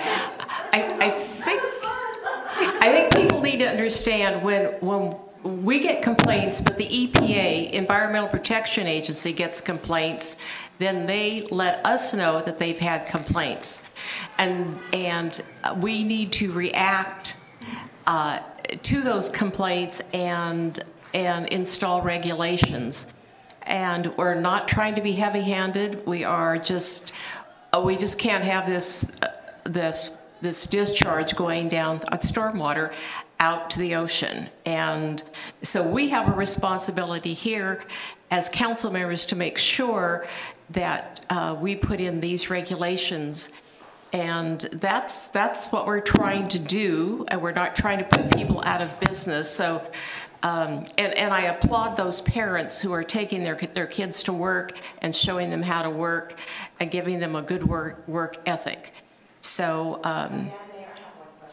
okay, and I think it's really important that the public knows this. I also got an email from a woman who is elderly. She can't wash her own car. This is convenient for her to have someone to come to her home to wash her car and detail if it's necessary. This is not going to have the impact on that, right, Mr. Watson? Again, we encourage the mobility of this. We want the mobility. We want the compliance so that the discharge water isn't going down to the ocean. We want them to have a business license, and we want the mobility. And that's what they say, they're mobile car washes. Okay. Ms. Waterfield. Thank you. Mr. Watson, my question is under section 4-2122, no person shall hire, engage, or use mobile commercial washing services which does not have a valid mobile commercial washing permit from the city. Does that mean the employees that they hire have to have a permit? No, it's simply by the organization or the person who's taking the money. Okay. Not the employees thereof. Okay, that would have been page 9 at the very bottom. And then on page 8, section 4-21.15, it says that section A, mobile commercial washing is banned from all city streets, easements, and city-owned properties. My example of my car washer coming to my house, he has to do it on the street. He can't do it in my driveway because it wouldn't work. And again, you know, this is how it's been drafted. Okay. If that turns out to be a significant handicap, we'll come back to it. But what we're trying to do is we're encouraging it to be on private property because then it's easier to control. Absolutely. And again, my folks are going to be out looking for compliance, not looking for enforcement. That's really the intent. And if ultimately, if someone did look at your car being washed in the street, call us. Frankly, these guys and gals are pretty fast. They probably beat us to it, and we'd come back and just see if there was any residue, because that's the other thing, trying to eliminate residue in the streets. So what if someone had a big front yard? Could they just drive their car up on that yard and have it washed? Again, reasonability, that's one of the reasons why we want to have an educational conversation with the car washers so they know what's the most appropriate. Okay, thank you. Because we want the intent to be understood by the folks as well. And the intent is to eliminate the runoff that we've had. And the intent is we're not stopping anybody from doing any type of car washing, mobile car washing business at all whatsoever. We're encouraging it. The difficulty, we are at a juggernaut because we're in a situation where the state is constantly in drought. There's issues related to water. This is a industry that ultimately will probably have to go waterless because state regulations will probably prohibit, gallons of water being used for car washes that is not recycled. But for right now, what we're trying to do is that baby step. Right. Well, Get our folks where they need to be. I know with the Water Quality Regional Board, they are very stringent in what runs off into our storm drains because they regulate what goes into the rivers and into the ocean, and it's going to get worse. It's going to get to the point where we have to make sure that the water that comes off our roofs when it rains does not go down the storm drain. And that's another project that they're working on, and it's just going to affect everybody who lives under a roof here. And we live in California. It's an environmental, state, and some of the laws are great, and some of them are just, a little out there. So, but I just want people to understand that we're not stopping them from doing their business. They become compliant like every other business does in the city of Santa Maria. And that would be a very good lesson to teach the children that they're bringing along them, that when you do have a business, these are the rules you have to play by. And everybody has to do this. So thank you very much. Thank you. Any other comments from council? Are we in discussion now? Comments. Mr. Escobedo? Yeah, that was my my question. Is it going to be this discussion or just general comments? Okay. So when I assumed the position as a city council member, I swore to respect and comply with the laws, even if we don't like them. And most of the time, we usually seen as, because we're the closest to the community, as we are the ones just pointing at down, and this coming from the state, and I had the opportunity of speaking with some mobile car wash owners during these weeks. I went straight and we have a conversation, and I do agree. I think there's a big misinformation out there, and after having a conversation a couple of minutes, they understood what was it about. So I think it's having these workshops, educational workshops, are necessary, and because they understood that it's not about us attacking them or their way of living. It's about how they can adjust their activity inside a legal framework. And I would like also to say in Spanish, cuando asumí la gran responsabilidad de ser consejero de la ciudad, y tomé la decisión de respetar y seguir las leyes, a pesar de que estas no nos gusten. En el caso de esta regulación, por lo general se ve al Consejo de la Ciudad como el malo o el que está dañando, pero esa es una regulación que viene desde el Estado, y Santa María está un paso, estamos tratando de hacer ese paso que nos están de alguna manera forzando las leyes estatales.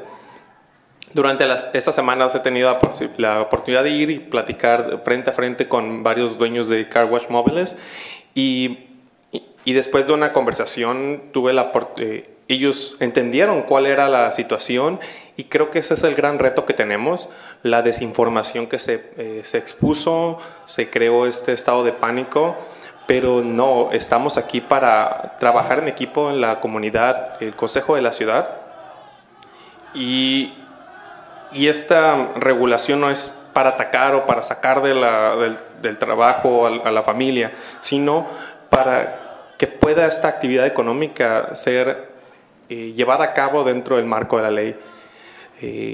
So that's all. That's my comment. So thank you. Thank you. That's just what I was going to say. Good, I'm glad. Ms. Sutter, did you have a comment you wanted to make? I guess I can just make it once the motion and the second is made. Okay. I guess I will make that motion. Okay. Madam Mayor, I'd like to make a motion to adopt item number 3C under the consent calendar. Second. I have a motion and a second. And any further discussion? Ms. Soto? Thank you, Madam Mayor.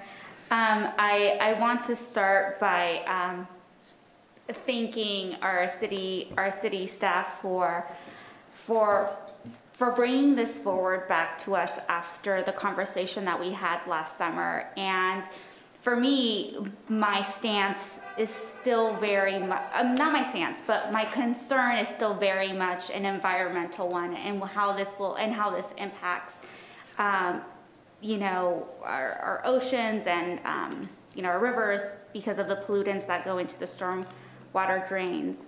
However, after having conversations with the mobile car wash owners, and also during the conversation that we had here on the dais, I am concerned at the fact that as happy as I am that we're moving forward with providing workshops for folks around how this ordinance will impact them, I often find that we as council members may make decisions and take on votes and create policies and ordinances without really talking to the folks first about how these policies will ultimately impact them. I know that we've done it in the past, you know, with developers where we come to the table and we talk about, you know, whether it may be a fee system or whatnot, and we try to find some way to compromise.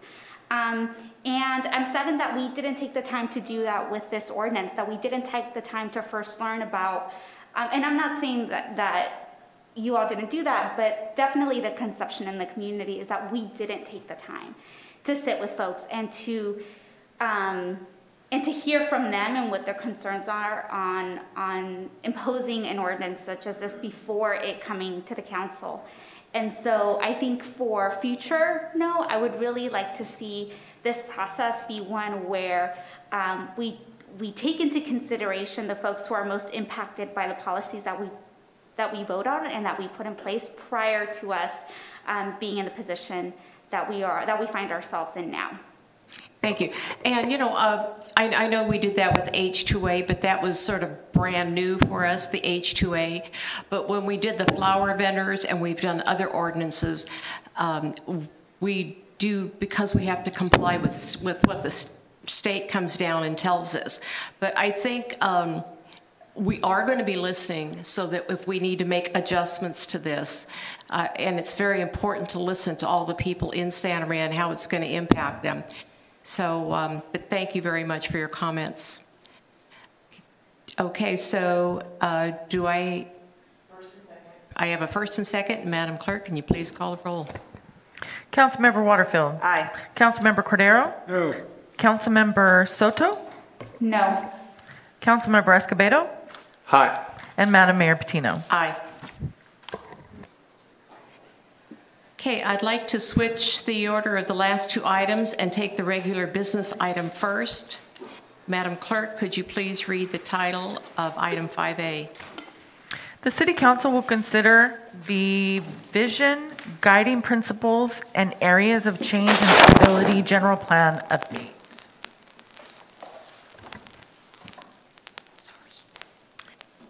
Okay, and that's not Mr. Ng, okay. Good evening, Madam Good evening. Good evening, Madam Mayor and council members. My name is Dana Eady. I'm the Acting Planning Manager in Community Development. And we're going to be giving you a general plan update presentation this evening. And the presentation is going to be made by Mr. Ron Whitmore with Ramey & Associates. And he should be available through Zoom. Thank you. Mr. Whit, there you go. I was just going to let you know you have control of the mouse and the presentation.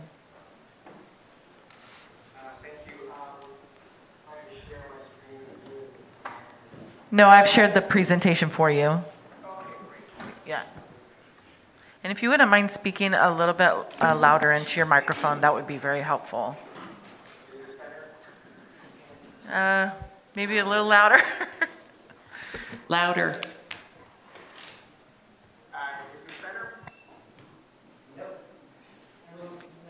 You're gonna have to speak up.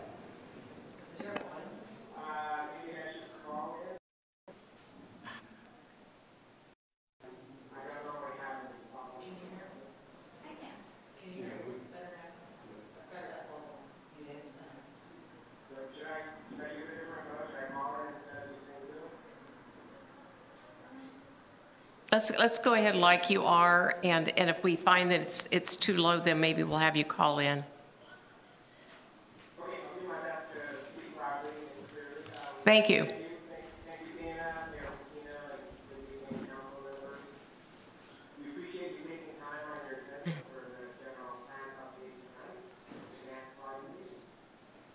should be able to do that.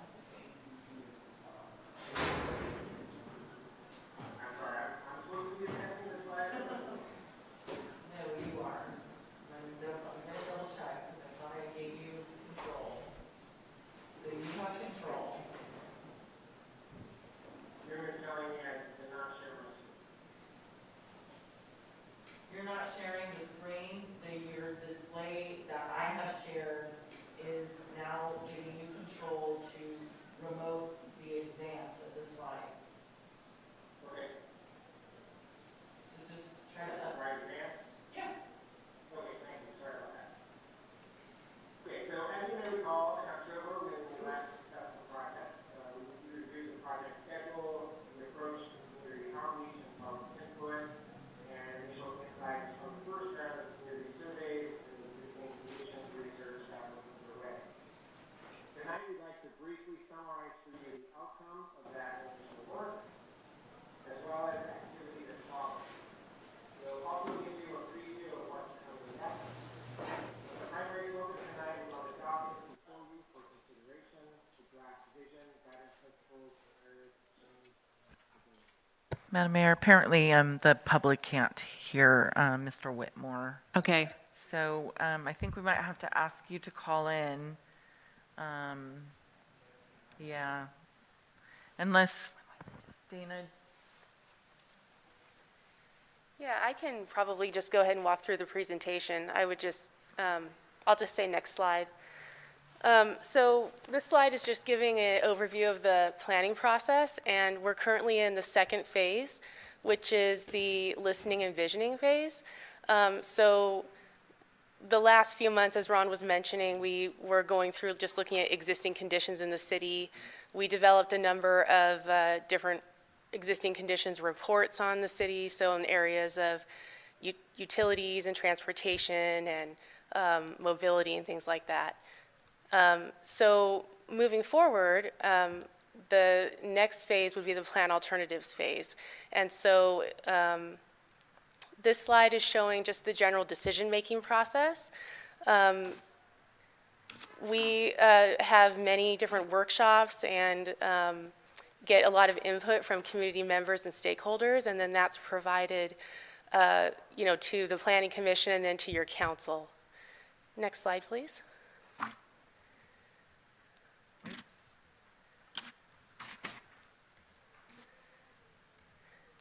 Okay, so as I mentioned, we had an initial engagement phase where we developed a website in English and in Spanish. It's imaginesantamaria.com. We also had a number of stakeholder interviews. We've had 7 technical advisory committee meetings so far. We've also had a couple of different online surveys that were in July and September of last year. And then we had 2 public visioning workshops last year. Those were in November and December. And then we also had Planning Commission hearings, Department Advisory Group meetings, and also a City Council meeting back in October. Next slide, please. Oop, did I go the wrong way? Yeah. Sorry. That's okay. So this just summarizes those existing conditions reports I was talking about.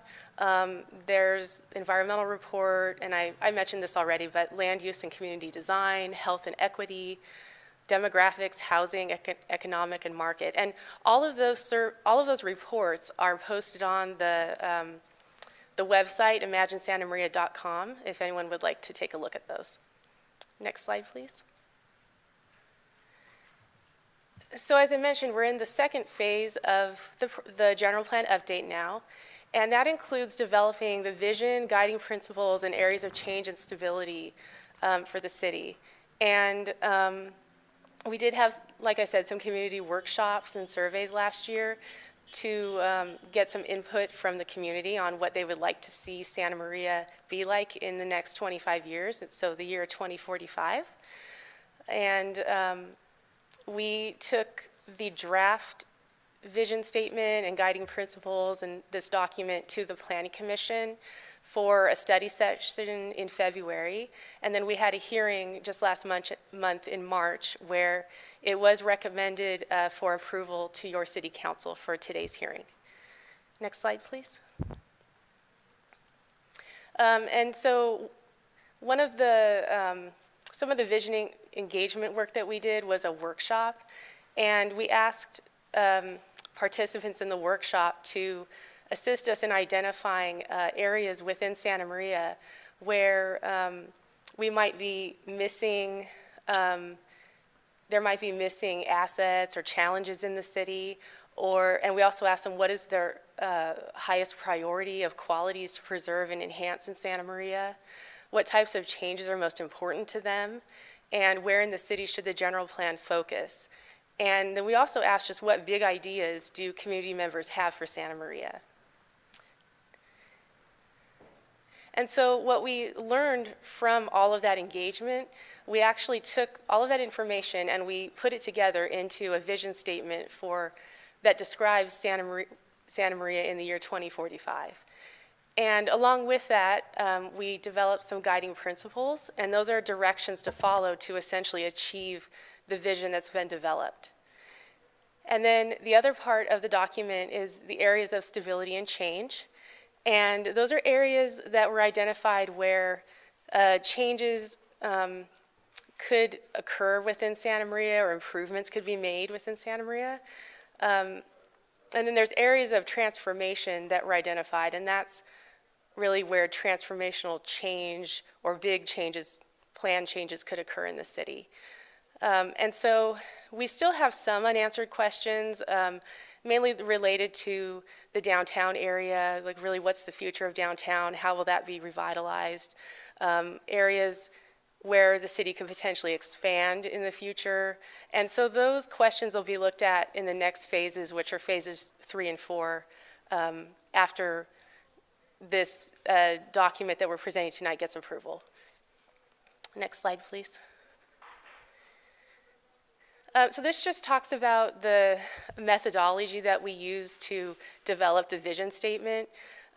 We took all of that information that we gained in the existing conditions reports, interviews, and surveys, and we looked at all of that and then put together in that document qualities of Santa Maria that we want to preserve, maybe some opportunities to look at for the future, and then challenges and changes as well. So this is the draft vision statement for 2045. I'll go ahead and read it. Santa Maria in 2045 is a community where families can establish and maintain multi-generational roots. It is close-knit, culturally diverse, and economically inclusive. This is possible in part because Santa Maria offers affordable, safe, attractive, and healthy homes and neighborhoods for all residents. This is also possible because of the availability of high-quality education, jobs, and economic opportunity. Building from a strong foundation in the agricultural, retail, healthcare, and business service industries, Santa Maria has continued to diversify by expanding the training and skills of residents and by adapting to new technologies and broader economic trends. And there's a little more to it. People are proud of their history and heritage. This is reflected in the diverse, well-preserved historical resources and the attractive, inviting streets and public gathering places. Museums, art venues, a strong civic sector, and the many welcoming community events and celebrations are all evidence of a vibrant local culture. Residents have convenient access on foot and by car, bus, and bicycle to jobs, school, community amenities like parks and sports fields, and the region's natural environment. Public services are reliable, inclusive, and efficient, and the community is well served by equitable, modern, and sustainable infrastructure, facilities, and utilities. And so this is just a list of the draft guiding principles that are in the draft document we provided to you. It has all the different subjects that we took a look at, and those are areas that are going to be focused on in our general plan update. Next slide. This is a map that shows the draft areas of change and stability. And as I mentioned earlier in the presentation, a lot of this information was gained from the public workshops and outreach that was completed as part of phase 1 of the project.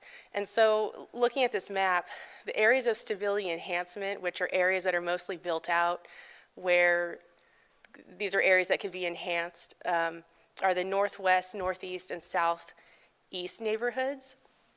And then the areas of potential transformation are the downtown area, neighborhoods in the city core, the southwest neighborhoods, Main and Broadway corridors. And then we also have some areas that are identified for potential annexation and expansion, and that's, you know, the northwest or out to the east. Next slide, please. So again, the next phases of the project, we're just going to take a look at these questions. So, you know, what's the future of downtown? How can competing needs be balanced along Main and Broadway between, you know, putting in more multimodal types of transportation for walking, biking, but continue to allow Main and Broadway to be, you know, utilized for business needs. And then how and where should Santa Maria grow? So as I mentioned, the next phase is going to be the plan alternatives, and we're looking at late spring and summer of this year. And so we're going to be developing land use maps, visual renderings, and some alternatives analysis to look at potential land use changes that could occur in the city. And then after that, the fourth phase is doing some policy and plan development, and that would be in the fall. And this just gives an example of what you're going to see as part of the plan alternatives. So this is an example of a land use scenario where the first scenario is looking at doing development kind of more around the edges of that city. This is not Santa Maria, it's just a city. And then the second alternative is looking more at infill development. And then as part of that, we will also have some visualizations of changes that could potentially occur within the city. And again, this is not Santa Maria in particular, it's just giving you an idea of what to expect. And this is just looking at the type of alternatives analysis that we would look at. So looking at existing and then what you would expect with each of those alternatives. So developing on the, expanding the city essentially versus doing some infill development. Next slide, please. And I know you can't read this, it's just giving you an idea of what the policy and plan development will look like when we start putting that together for you. So our recommendation is that the City Council by motion approve the draft vision, guiding principles, and areas of change and stability document that we provided to you. And I'm available for any questions. Thank you. Question, Ms. Waterfield. Dana, when was the last time we did an update on the general plan?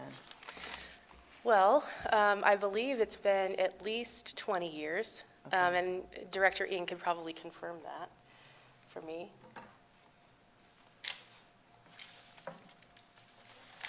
There's different chapters of the general plan that has different dates that has been last updated, but the majority of the chapters in the existing general plan was updated in the 90s. In the 90s. Okay, just in case I get asked that question in the morning. Thank you. Mr. Escobedo? Thank you, Mayor. Can we go 2 slices back in the presentation, please? That one. So can you explain and elaborate a little bit of what's alternative 1 or 2? Yes, Councilmember Escobedo through the mayor. So like, for example, it says total population existing 60,000, and so alternative 1 would add, it'd be 60,800, and it actually is tied to that previous slide I was showing with the 2 different maps.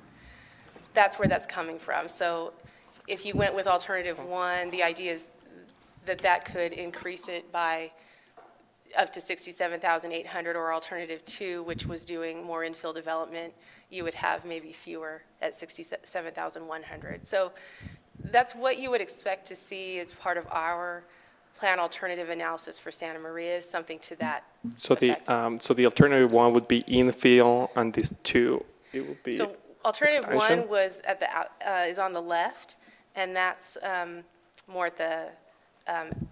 at the edges of the city, and then alternative 2 is looking more infill development inside the existing city. Okay, thank you. You're welcome. And I think Mr. Ng would like to add something to that.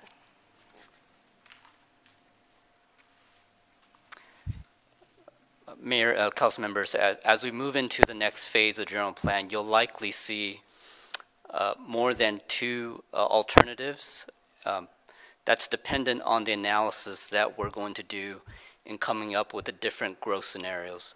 So as you know, we have projections for year 2045 for population, households, and employment.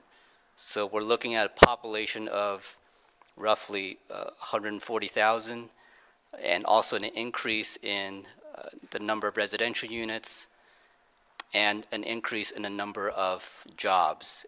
And the next phase is an analysis of how those will be distributed. Where will the housing be? Where will the jobs be? How dense will the housing be? And so there will be enough scenarios to do a comparison and a contrast for us to analyze what's best for the city moving forward. What you see on this slide is just an example of what we're going to do. And the scenarios will be looked at not just in land use, but how it impacts transportation and the ability for the city to provide services. And that includes recreation, public safety, and impact on infrastructure and utilities. It's kind of a holistic, comprehensive analysis, and because we understand that land use has impacts on other aspects of quality of life.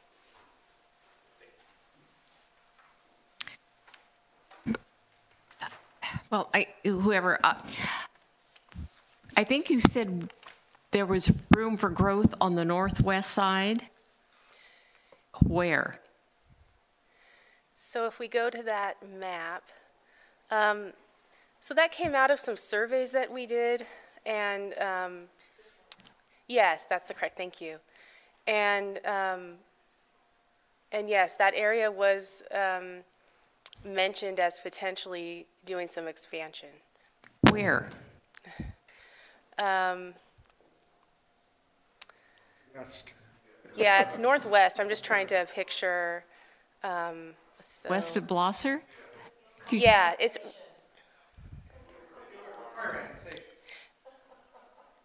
Right, it would require annexation, and it's in that more agricultural area. Why would we be going into ag land? I think we had a buffer there at one time, and what happened to that?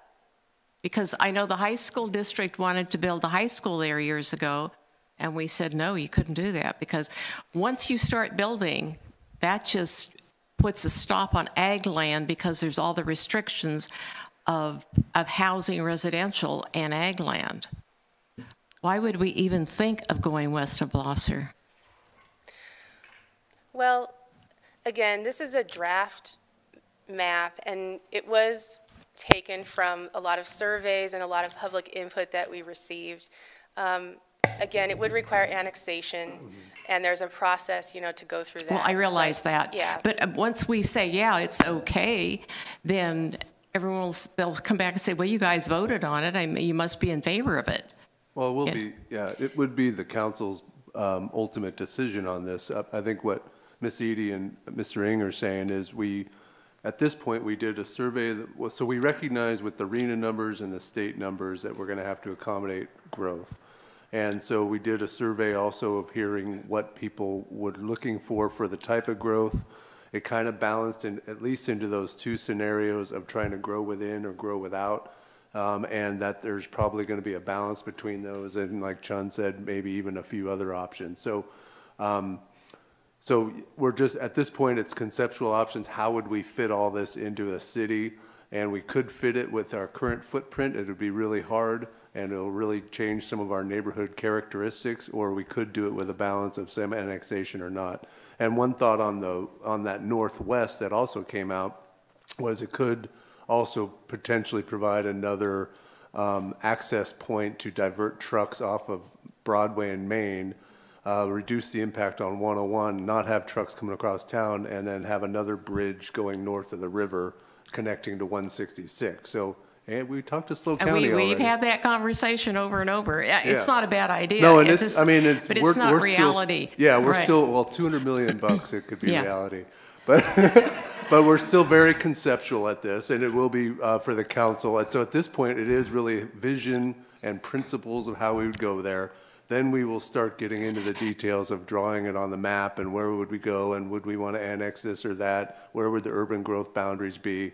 And then again, as Dana mentioned and Chun, that's still at that point is just potentially updating our sphere of influence and getting that approved through LAFCO and then going through future annexations. And you're right, that if the annexations, if they're within our sphere of influence, there is some tacit and actual real approval from the council to proceed with those. No, I know we're going to have to, I think we're going to have to do annexations, and that's going to be really touchy, but I see it as going east and never going west.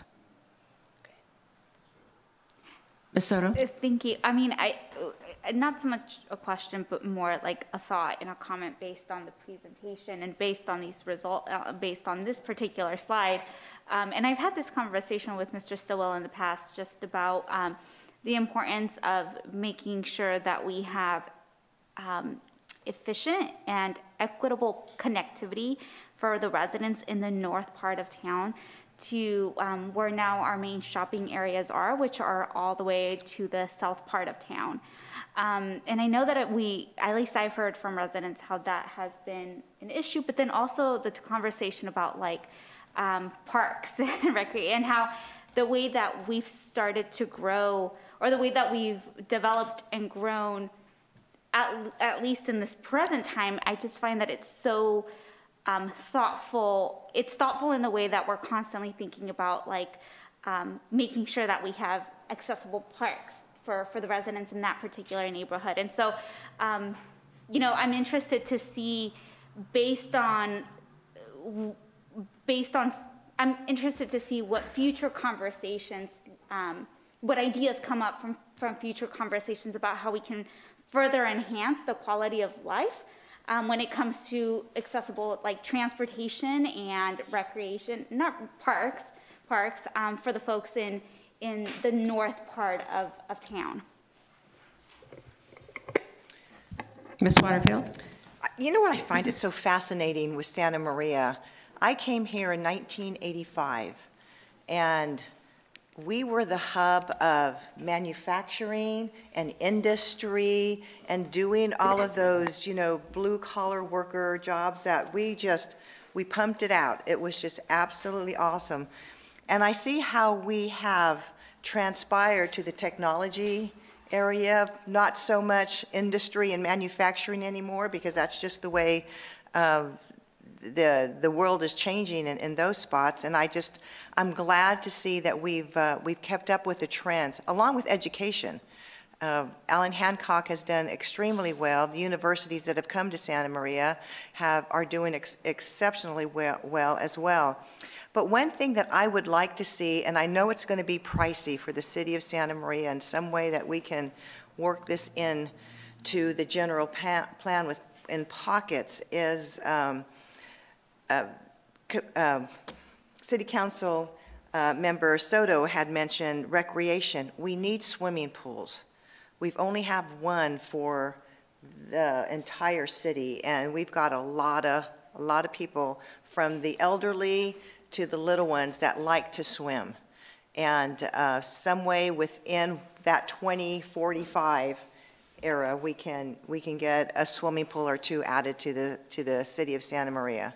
So that I would love to see that for our community. Mr. Escobedo? Thank you, Madam Mayor. And comment. I had the opportunity of attending one of the meetings, the workshops that was put together before the pandemic. It was a really interesting and really big. It was a huge group of people and with different backgrounds. And then we make small groups, and they're talking about what we had, what we'd like to see, how we like to, how we would like Santa Maria to be in 20, 30, 50 years. And it was a really good, unfortunately for the pandemic happens, and we couldn't keep having those huge in-person workshops. And some of the input I've been receiving, then the campaign happened and people started sharing with me about housing and recreation activities for the family as a whole. So I'm looking forward to see Santa Maria that provide more affordable housing for everybody, and how we can manage sustainable growth, because we have to be really mindful of the way we're gonna grow, if it's gonna be expanding, if it's gonna be go up.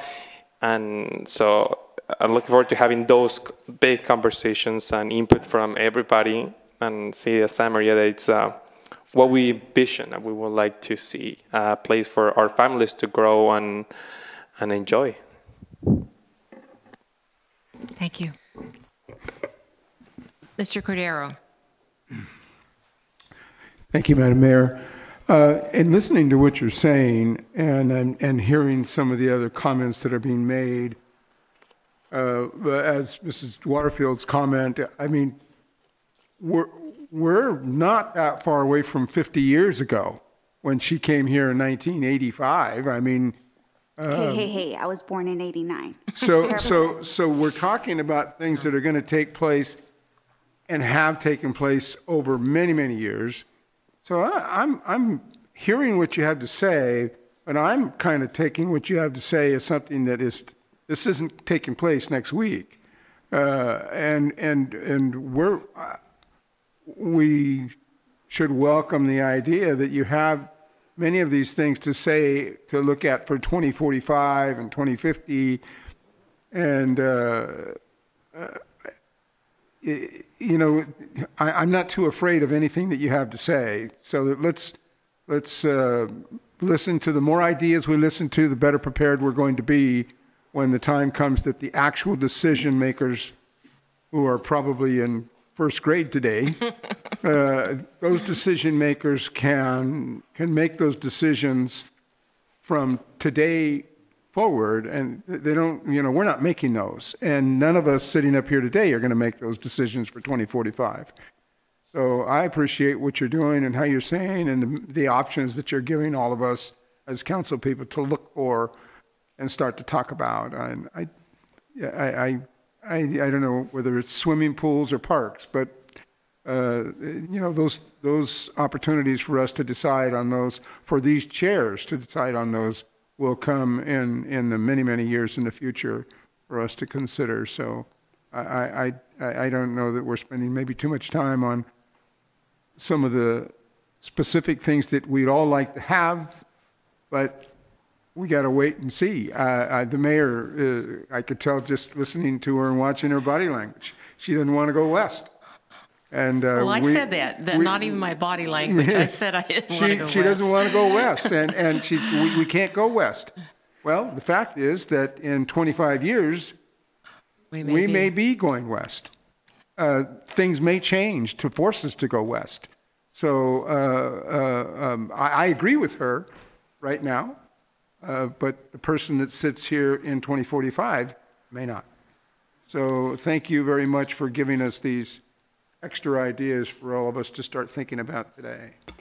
And in terms of, Go ahead, Ms. Soto. And in terms of the vision that we have in front of us today, when I read it, I thought it was just beautifully written, and I can very well imagine myself wanting to be part of this Santa Maria that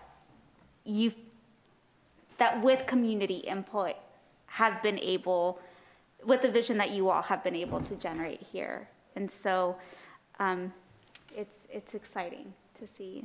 So I'm curious to hear what the public comments.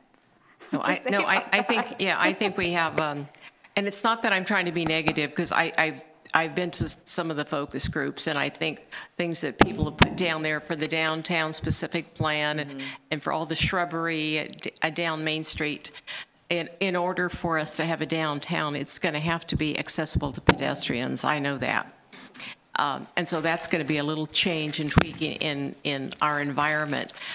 But I do think that when we plan things, and if we make decisions that other boards and other council people have to deal with, you know, I always think about the woman that came to the council, it wasn't too long ago, and she had a small child and lived not too far from here and wanted a park closer to her.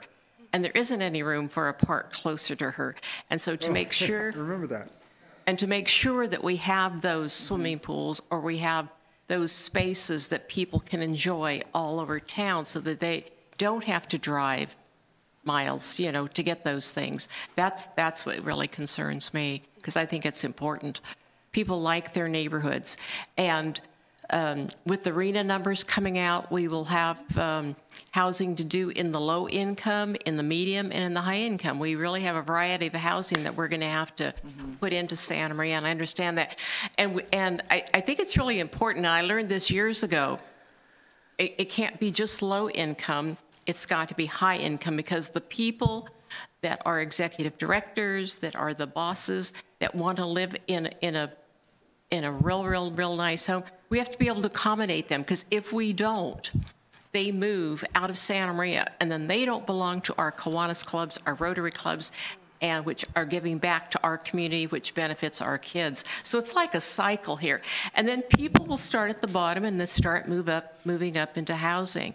So I'm glad we have a variety of housing to fill, because I think that's really important. I think that's one of the attractions of Santa Maria, that there is a variety, but to know that in the future there'll be a greater variety for people to move here. You know, Madam Mayor, it's interesting, because when Mr. Cordero mentioned the process of everything going along in 1985, when I arrived, I went to work for the Economic Development Association in 1991, and Enos was in the Williamson Act. And so they were talking about the 10 years it had to come out, and the vision that they went through to what they were going to do. And that went through so many different characters. It was just, oh gosh, it was just amazing. Today, it doesn't look like any of those designs that were from the past, but it's just, you know, the time does go by, and we do get there, and it's the councils that will take charge and push this on this way. Like, we will vote on this today. We may not ever see the result of what we voted on, but we got it started. We got it started so that these wonderful staff people can go and put their wonderful brains together and create something wonderful with the community in mind, and the community being a part of it. And I just think it's just so exciting. I think of Union Valley Parkway, and Oh I remember gosh. Larry Lavanino goes, probably not in my lifetime, and he's still alive. Absolutely. Madam Clerk, do we have any written correspondence? Madam Mayor, I do not have any written correspondence on this item, and I do have a few hands raised. Request to speak? In Zoom. Okay. Let's start with Brian Hollander has a hand up. Mr. Hollander, did you want to speak on this item or on the CDBG item? Okay, I'll lower your hand, and that will be the next item that comes up. So bear with us.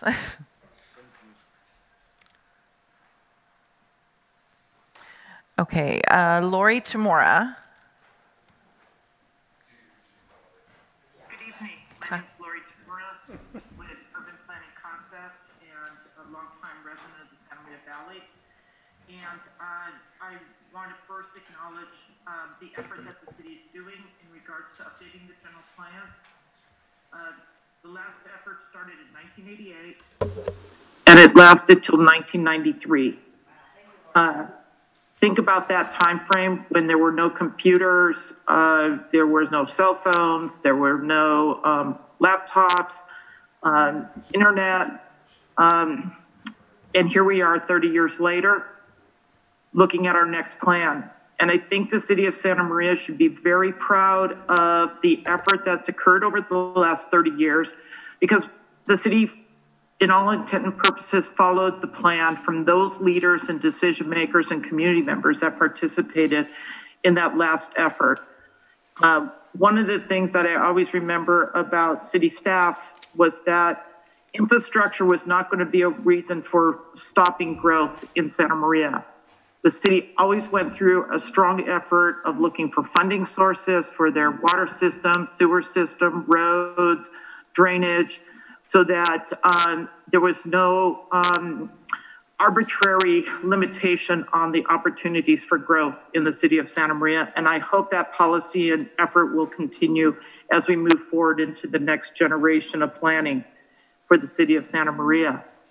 It is important to note that the Greenbelt Agreement that was adopted by both city, county, and the city of Guadalupe in 1993 and validated by LAFCO was the first time that that kind of an agreement was established in this valley. That agreement was a strong element because it, I'm going to almost say, forced landowners and developers to focus on building within the city of Santa Maria. So the idea that growth cannot happen, because that Greenbelt Agreement is on both sides of Santa Maria, on the west as well as on the east. The annexation efforts that will come forward through this effort means we will amend that Greenbelt Agreement, but it's not absolute. You as a city council, the county of Santa Barbara, and LAFCO have the right and the ability to amend that agreement. So the opportunities for growth, both east or west, or just east, if that is the case, will amend that Greenbelt Agreement, and that'll hold the line for the next 30 years. I look forward to working with the staff and the decision makers, and I have one suggestion in this visioning document. I probably have read it 6 times, provided comments to the consultants and to the staff, and I read it fresh again this weekend. And there is one confusing section in the document on page 3, where it provides the existing general plan policies and goals. I think that either needs to be deleted from the document, because the whole document is forward thinking. Those policies were adopted 30 years ago. Or those policies need to have a date on it that says adopted in 1993, to be amended through this policy or through this process. But I personally think it should be deleted, because it's confusing when you read that and then you read the rest of the document. So I should have made that comment a long time ago, but it just occurred to me reading it fresh again. Everything else looks great, and I look forward to all of the other documents and efforts that we'll have as we move forward. Thank you very much. Thank you. I have another hand by Ken Huff.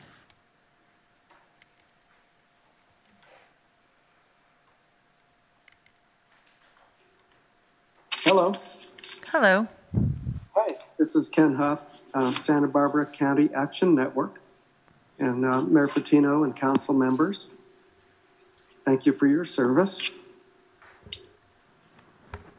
I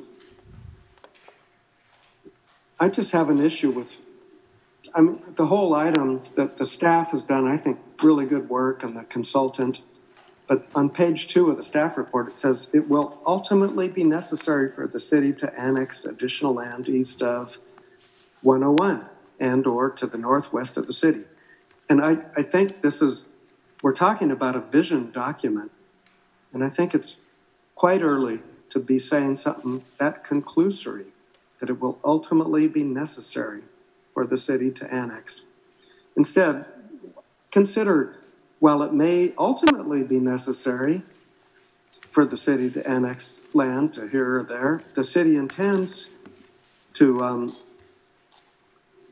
avoid, to the extent possible, annexing expansion into the prime ag lands around it, which, of course, the document before you makes a big, it makes a lot of points about how agriculture is so important to this area. And so it is, and we should say that, did the outreach to the residents that was talked about, did it suggest, did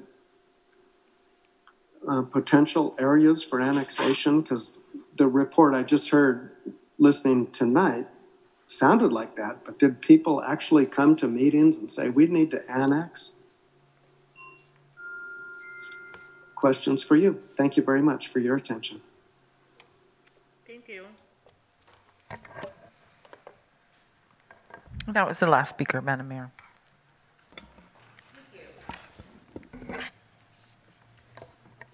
So I did ask you for any correspondence, right? Yes, ma'am, and there Okay. was none. I'll bring this item back to the council for discussion and a motion. Madam Mayor, I would Yes. like to make a motion that the City Council approve the draft vision, guiding principles, and areas of change and stability. I guess there's going to be no discussion. We No, can discuss no, after after the second? After the first and second. I'll Yeah. second it. then. Okay. Okay, we have a motion and a second, and now I'm going to ask for any discussion. Mr. Cordero? I think that Mr. Huff brings up, Ken brings up a good idea, a good point. You alluded to the same thing, Mayor, and I think we're making these assumptions and these decisions based on the standards we're living within today. And my effort a few minutes ago was to suggest that the people of the future will make them when it's 2045 and 2050. So I agree that, and I think everyone would agree that we should do our best to protect the ag land, but things will change. Other things will change that may cause all of us to think differently.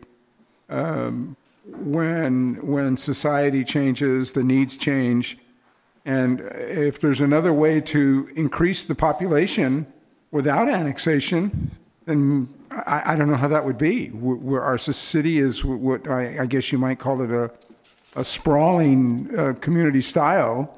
We have chosen not to go up, so we don't have those large buildings that hold, 5,000 and 10,000 people. So I don't have the fear that I think I kind of got from Ken. I think that we should always be aware of it, but it's not happening in the very near future. And I think there's a lot of concern that these things might happen in the next couple of years, and that's not the case. Again. Mr. Stillwell. If I might clarify, because I think the council is raising important issues. The step tonight is to focus on whether the vision, whether you, how did I write it down? Whether you're inspired by the vision or at least think it's the Santa Maria you want to see. And so the vision statement itself doesn't talk about annexation or not annexing. Of course, if the council wants to amend the vision statement to include that, you could, but it does include things such as proud heritage and history, recognizing the strong foundation in the agricultural industry. So, future councils can take that as preserve our agricultural, don't annex, or preserve it and be considerate about it. And then with the guiding principles, the first one is agricultural identity. And again, that provides some flexibility to future councils, but does highlight that this council, in creating the vision and guiding principles for the general plan for the future decades, prioritizes the ag identity as an important principle for the city of Santa Maria. And, I think what Mr. Huff is trying to say, and I would concur, is that those are open spaces. That farmland is really important because it sort of makes Santa Maria who we are, and they're open and they're green and they're beautiful, and the smell of strawberries. And yeah, we don't really like things to change real well, but like you said, we're not going to be the decision makers on that. So, and I understand that. I have people saying, "Gee, I wish Santa Maria was back like it was in the 50s," and we all are sitting here because we love our city and we love the way it is right now, and we know it's going to change. Madam Mayor, yeah, that would be my comment. Would be, we're focusing more on how we would like to see Santa Maria, kind of like the vision, and definitely I think it's going to be necessary that in this process, in this next phases, to address all these concerns about the future, and I think that's as much as have as much input as possible on this, because that's our future. I see my kids playing those future parks, living in those future apartments, houses. So this is huge. This is huge, and it's not going to be also the rule for in the future. As you say, we might approve it, but maybe the city council members in 50 years will say, maybe let's change it to another thing. So it's a process. So I think that next phases are going to be really interesting to hear the input from everybody and find a common ground. Thank you. Ms. Soto. Thank you, Madam Mayor. I keep saying over and over how exciting it is that we're updating our general plan, and to me, what I've come to learn as a councilwoman has been how all the development and the growth that we've seen in recent years in the city of Santa Maria is really due to the general plan that was put in place like in the 90s, right? And so it is important to acknowledge that every step of the way will have a direct impact on future generations. And I think what's most important here, as I've said earlier this evening, is making sure that we continue to hear from residents and really hear what their vision for our community is as we continue to move forward with this process. In terms of, how we're going to grow, whether it's through annexation or growing up, growing and building up, it's definitely an important conversation, but also I think what's most important is having the conversation about at what point do we say we've grown enough, because we also, we have ample room to grow, on the east and west side. And so I think that those are all very important things for us to keep in mind, but also know that really the folks who are driving this process will continue to be the community members and residents. And so keeping that in mind. But I know that we've addressed this question just with what the mayor asked and what Councilmember Cordero asked about annexation, but this is just this. It doesn't necessarily mean that this will be the ultimate result, right, of the general plan update. Correct?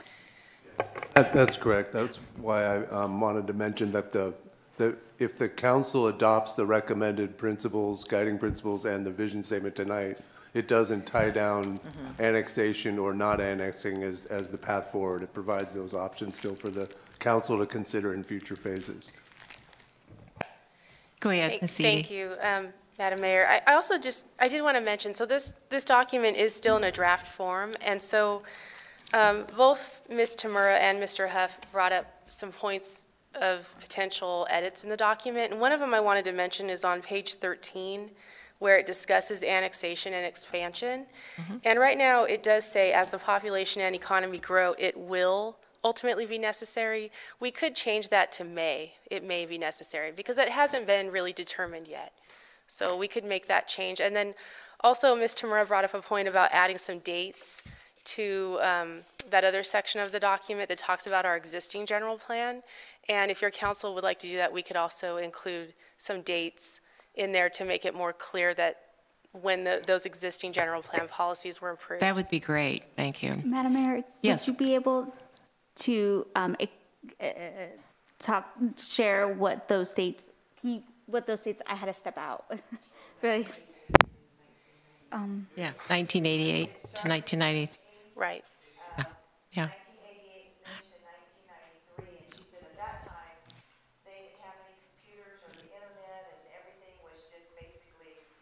By hand. Yeah. Yeah.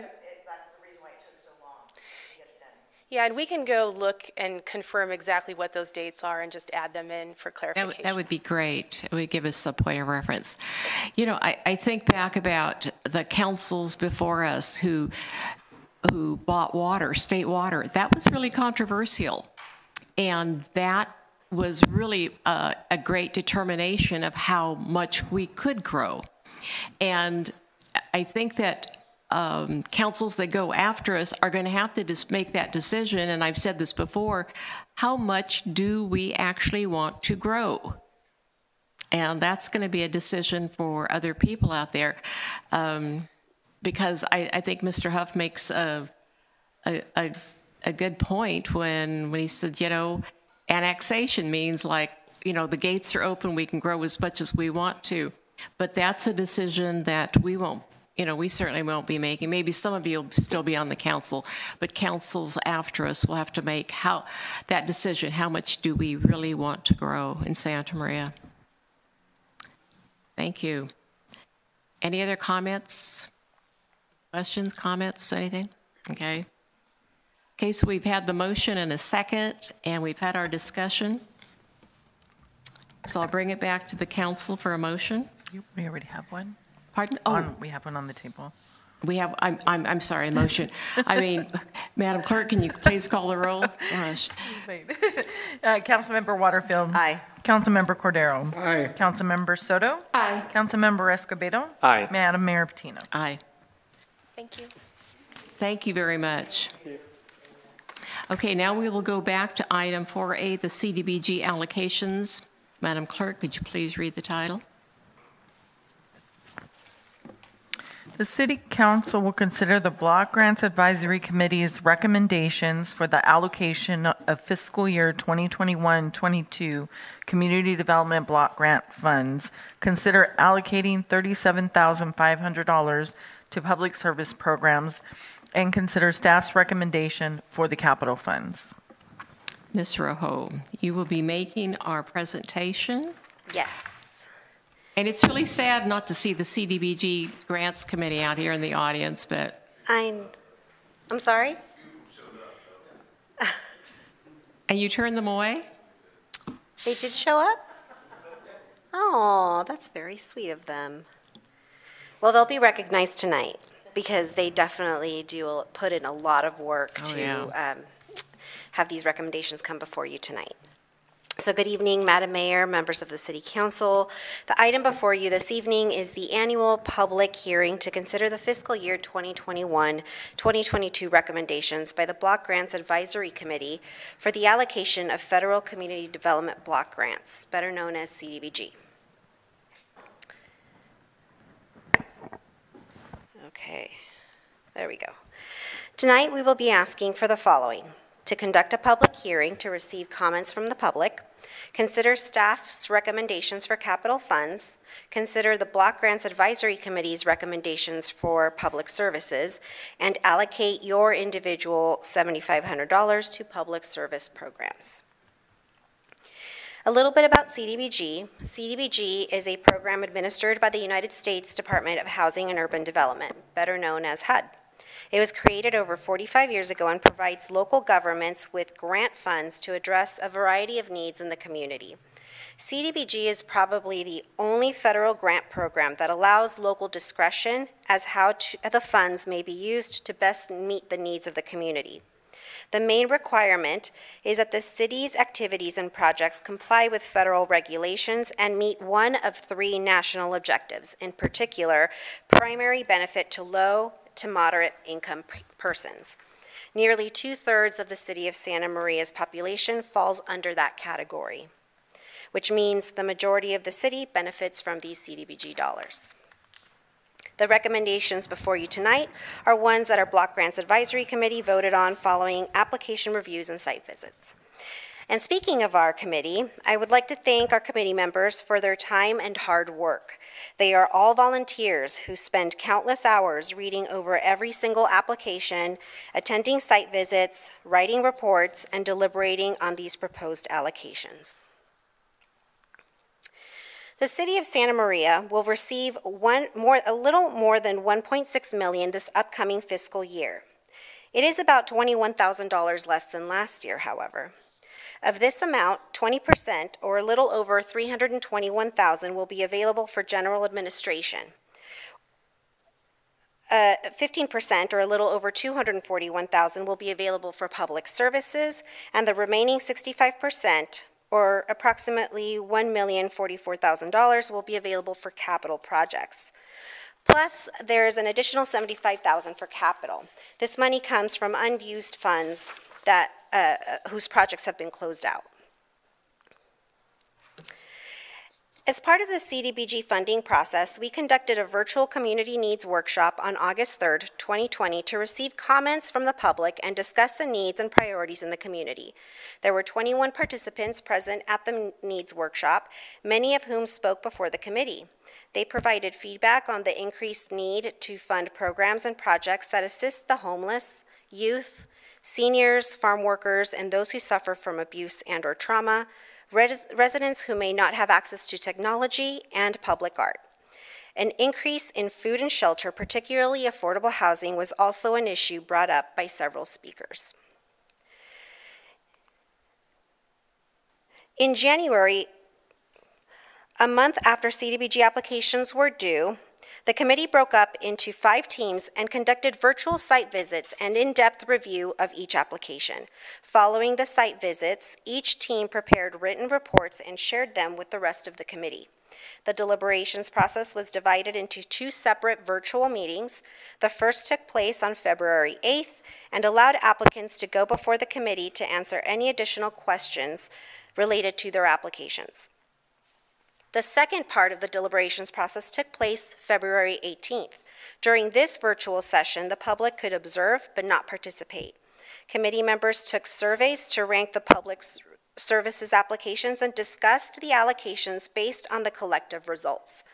The recommendations before you tonight are the results of that discussion. They are listed in Attachment F in order of the Block Grants Advisory Committee ranking. The committee collectively decided it would not make recommendations related to the upcoming year's capital funding, as it felt the City Council had already done that during the October 6, 2020 City Council meeting. This is the meeting in which the City Council reviewed the capital project proposals. In turn, staff will be making some slight recommendations tonight based on a few changes that took place since that meeting. An additional piece of information to share with you tonight that may assist you in making additional decisions for both public services and capital funding. Last month, the Special Projects Division conducted an online needs assessment survey to get a better idea of any impacts the pandemic has had on the community's needs. The survey was available electronically for 3 weeks. This information was analyzed by our division and was also compared with the online needs assessment survey that was completed by the public in August of 2019. We received 134 responses. 90% of those responses came from personal opinion. This slide shows a comparison between the 2019 and 2021 surveys. The sample size was also about the same, with us receiving a few more responses than 2 years ago. A focus group made up of service providers from a variety of nonprofit groups throughout the community was also created to obtain additional information about how the pandemic has impacted the needs of the city's residents. 24 service providers attended the March 16th virtual meeting. Some of the changes they believe stem from the pandemic include increased level of housing insecurity, increased number of domestic violence incidents, increased need for sexual assault and crisis response services, increased level of depression amongst school-aged children, and increased demand for more recreation and community enrichment activities. Several service providers also mentioned the increased need for critical services such as food and medicine, as well as more assistance to those experiencing homelessness. This is in line with what the service providers shared during the August 2020 virtual community needs assessment workshop. So we also asked questions about how the pandemic has affected participants, and we asked if they have received assistance as a result of the pandemic. This gives us a better idea of who we are hearing from. As you can tell from the slide, 20% said they have received some sort of assistance as a result of the pandemic. We also asked how the pandemic has affected them. The largest group, bless you, the largest group falls under the kids in virtual learning. Over a third of those who responded have children in virtual learning. Also, we noticed there was almost 20% had an issue with childcare, and about the same had trouble paying their rent or their mortgage. About 17% said their hours had been reduced because of COVID. As far as the meat and potatoes of the survey, we asked the same 32 questions that were asked in 2019. These questions include topics that cover 10 different categories usually funded with CDBG. Participants were asked to rank each activity in order of priority. There are several interesting findings that have resulted from the 2021 survey when compared to the 2019 survey. For the sake of time, I'll hit on a couple of them. For the most part, the priorities for these 10 categories have not changed drastically in the past 2 years. 3 out of the top 5 priorities continue to receive the greatest number of votes for, quote, highest priority. The top 2 priorities continue to be mental health and at-risk youth. Critical needs fell from being ranked the 3rd highest in 2019 to being ranked the 5th, while seniors and elderly went from being ranked 4th in 2019 to being ranked 3rd. It is important to note that in both of these surveys, questions related to food and medication programs were not asked. Those are considered an automatic high priority and therefore are not included as part of the survey questions. The questions under the critical needs category are more in line with services related to substance abuse, legal services, services for abused and neglected children, and services for battered and abused spouses. When we broke down the 10 categories and looked at the individual questions, we found that some of the activities within a category were reflected very differently. Take, for example, housing-related needs. As a whole, it ranked low. But as you can see, rental assistance for tenants is an activity that jumped from being a medium priority to a high priority from 2019 to 2021. It actually saw a 20% increase. We feel this shift may be related to the pandemic and growing need for emergency rent assistance, as many have been faced with a job loss, reduction in income, and growing debt. As you can see from those who took the survey, nearly a 1/5 of those who took the survey were financially affected by COVID and or have had trouble paying their rent. Another interesting piece of information is what dropped in priority from 2019 to 2021. Even though the survey reflects a drop in priority for security deposits, for example, the city has seen an increase in the number of security deposits that people have requested. It went from 80 in 2019 to 97 in 2020. Legal services are also an interesting one. During the focus group discussion with service providers on March 16th, Legal Aid Foundation of Santa Barbara County shared that the organization has seen an increase in the need for legal assistance as a result of the pandemic. We hope this brief overview of the survey results are helpful and informative. Staff plans on conducting another survey post-pandemic to gather additional data that will allow us to capture more information that may be helpful in how we allocate future CDBG funding. So with that, let us get right into the capital funding portion, and then I'll move into the public service. All but one of the agencies that submitted an initial proposal followed through with applying, bringing the total number of applications from 7 to 6.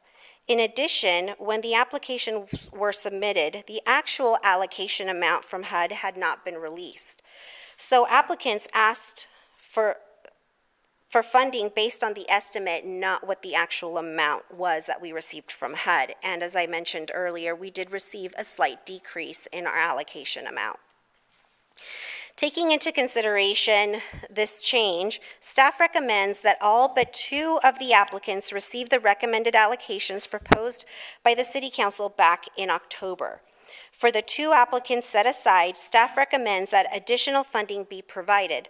These 2 projects are the Public Works Department's ADA Pedestrian Safety and Accessibility Improvement Project and the City of Santa Maria's Tenant-Based Rental Assistance Program.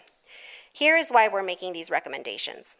During the October 6th City Council meeting, the City Council expressed an interest in providing additional funding to ADA public improvement projects if additional funding became available.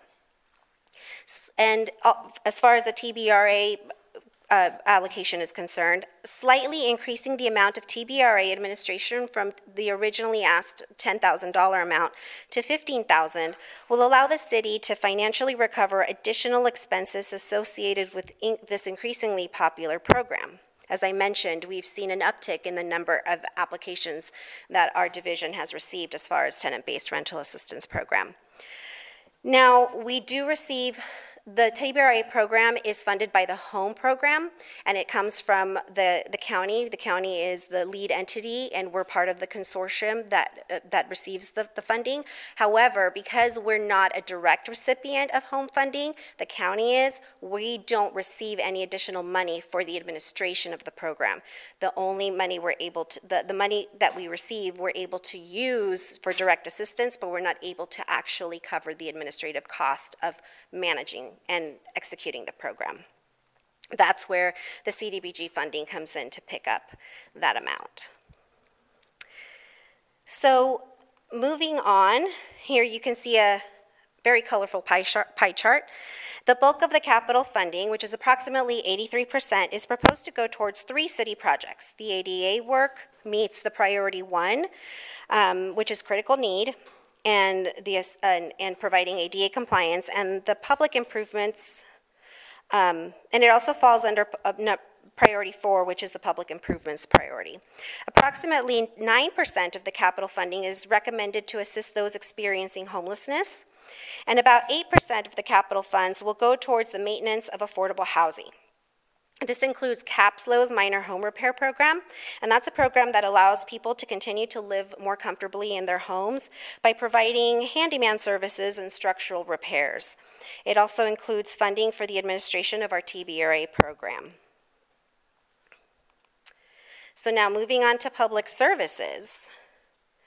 Regarding public services, the Block Grants Advisory Committee focused on those programs and projects that prevent homelessness, address basic human necessities, meet critical emergency needs, assist the elderly, and expand services for at-risk youth.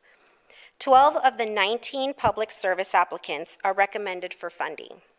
7 of those applicants, or 58%, will assist residents with critical needs services such as food, medicine, legal services, and support services for victims of domestic violence, sexual assault, and child abuse.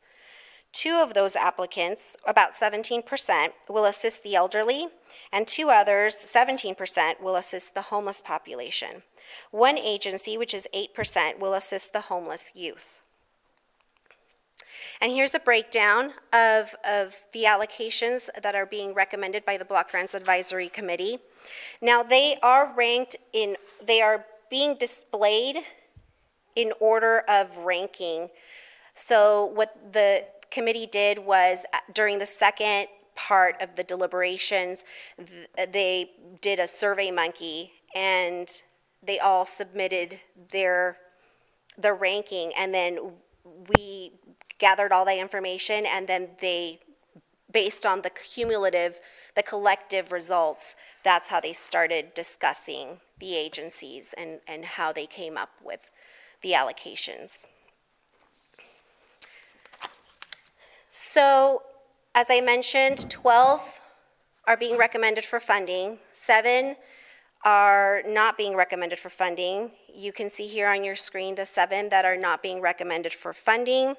It really came down to supply and demand. It's just more demand than there is supply. And with CDBG having a 15% public service cap, that only left $241,000, and then you subtract the $37,500 set aside for the committee. The committee only had a little over $200,000 to be able to allocate on that February 18th night. So here's what's next. Each council member has $7,500 to add to an existing public service grant allocation. The $7,500 can also be split between more than one agency or combined with another council member's $7,500 to fund an organization not being recommended for funding to meet the $15,000 minimum. Please keep in mind the maximum for any agency is $24,000. At this time, we will open the discussion on the recommendations before you tonight for capital and public services funding. Once the discussion is complete and public comment is heard, we ask that council members make their specific allocations for the public services category and approve both the final recommendations for capital and public services funding. Thank you, and I'm happy to answer any questions you have. I've got lots. Oh, goodness. Thank you, Ms. Rojo. That was a great report. Before I forget, could I get a copy of the survey? Oh, sure. From you? Okay. Yeah. Okay, questions from the council? You want to start? Mr. Escobedo? Yeah. Thank you, Madam Mayor. So first, I know how difficult it can be with so many great organizations, not enough money. That's a huge task.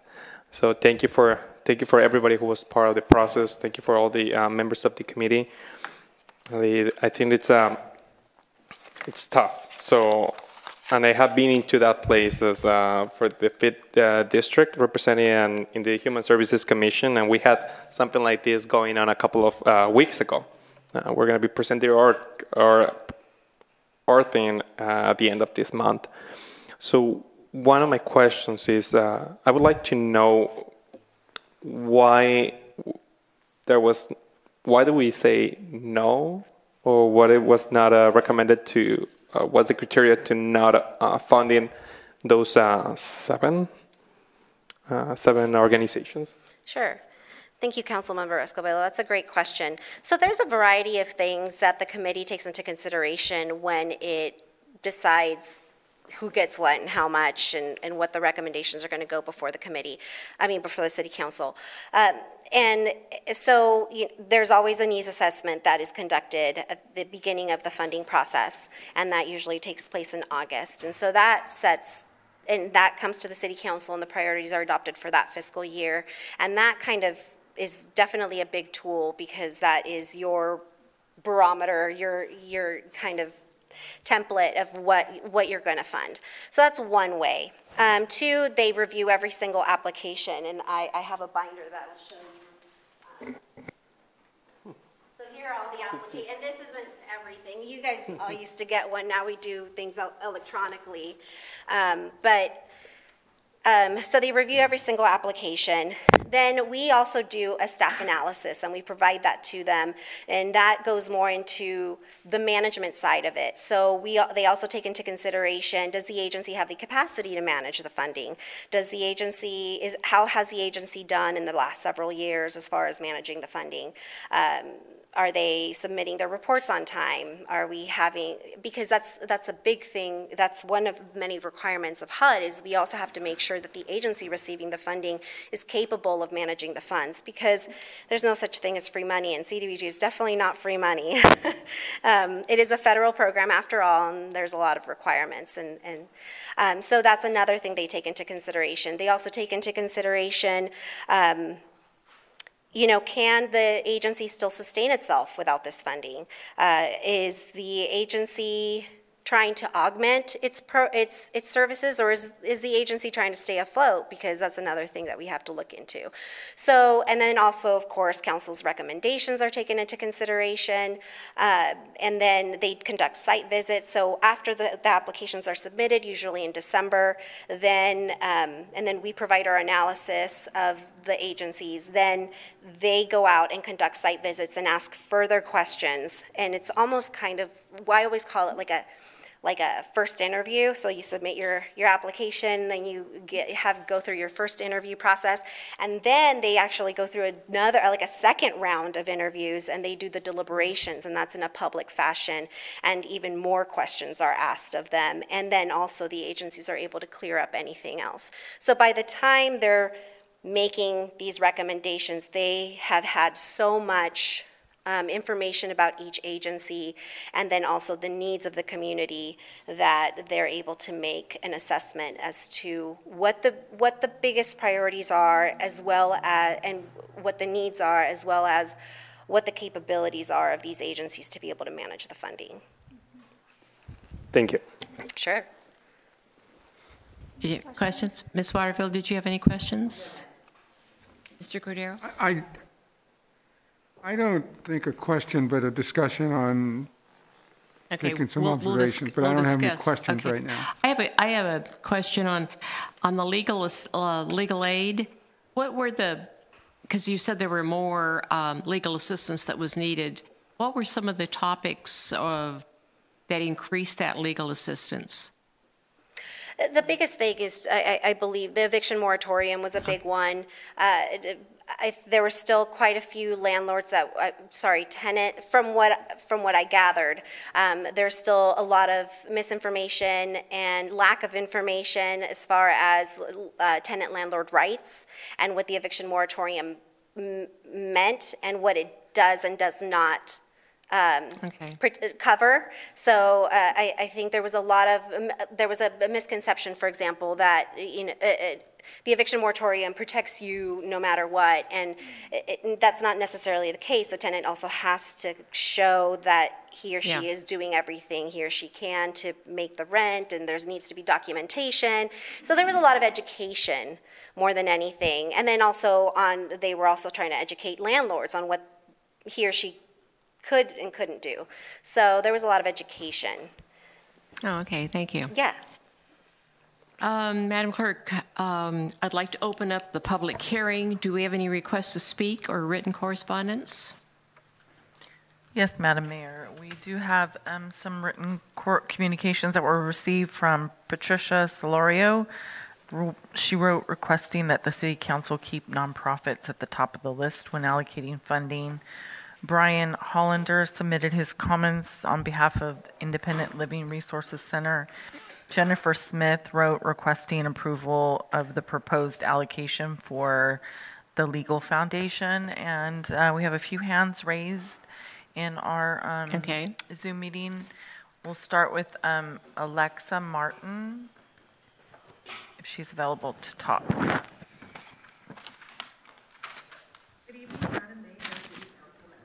Thank you for the opportunity to make a comment tonight. My name is Alexa Martin, and I am the Program Manager with the Independent Living Resource Center. For those of you who are not familiar with us, ILRC is the only cross-disability, peer-run organization in Santa Barbara County. We have been providing services to any person with any disability of all ages and income levels for the past 45 years. Our mission is to promote independent living and full access for people with disabilities through advocacy, education, and action in our communities. Benefits assistance, information and referral, advocacy, personal assistance, assistive technology, emergency preparedness, housing, and services and support specific to the deaf community are just a few of the many services we provide that enable our consumers to live more independent lives and continue as or become active members within their communities. Additionally, we have worked hard to ensure our consumers' needs were met as a result of this pandemic, including access to food, addressing the digital divide, and ensuring our consumers continue to have access to the services and supports they rely on. I want to thank you for your many years of support for ILRC. We understand that the grant committee has a very challenging job with many worthy applicants, and these decisions are not made lightly. While we did not make the cut for recommendation this year, we know this was not due to a lack of wanting to support our agency, but because there truly wasn't enough funding to go around, especially as a result of the pandemic. Local support is critical to ILRC's success and ability to continue providing services each year. It allows us to leverage funds for our state and federal grant matching support requirements and shows that the City of Santa Maria supports their residents with disabilities. Without funding, we may have to reduce staff hours, which would result in lengthy wait lists for consumers to receive services. I want to mention that we are careful, diligent stewards of these funds and ensure that all reporting and grant requirements are always met. I am here tonight to encourage the City Council members to use your discretionary funds to support ILRCs so we can continue the great work we do in Santa Maria community. Thank you for your consideration. Thank you. Our next speaker would be Sean Kellythorne, followed by Patricia Keeling.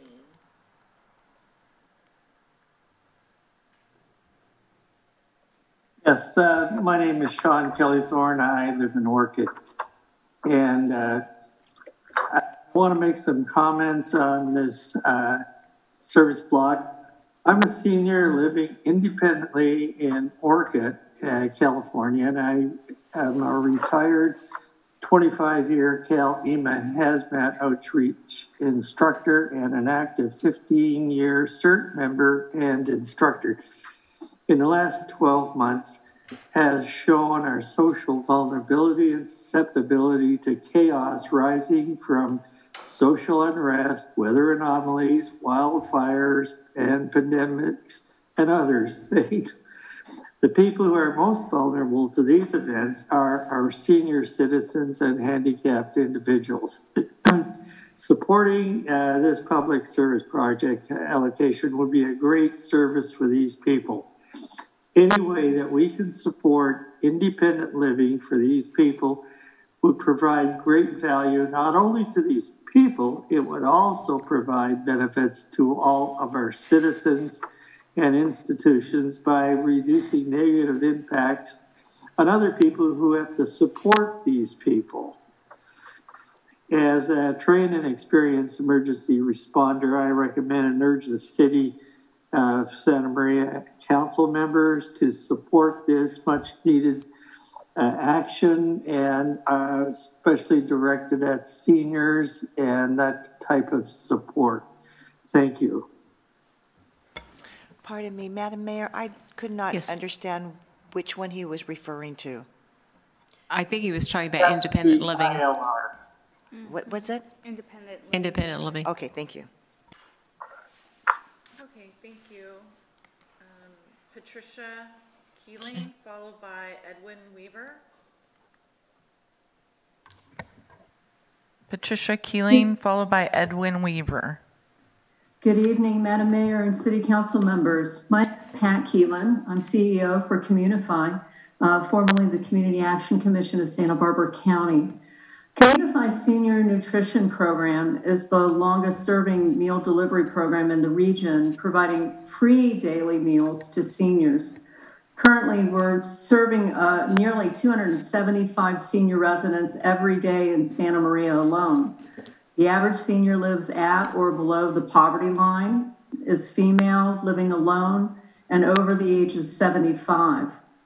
Since the pandemic began, demand for home-delivered meals has more than doubled.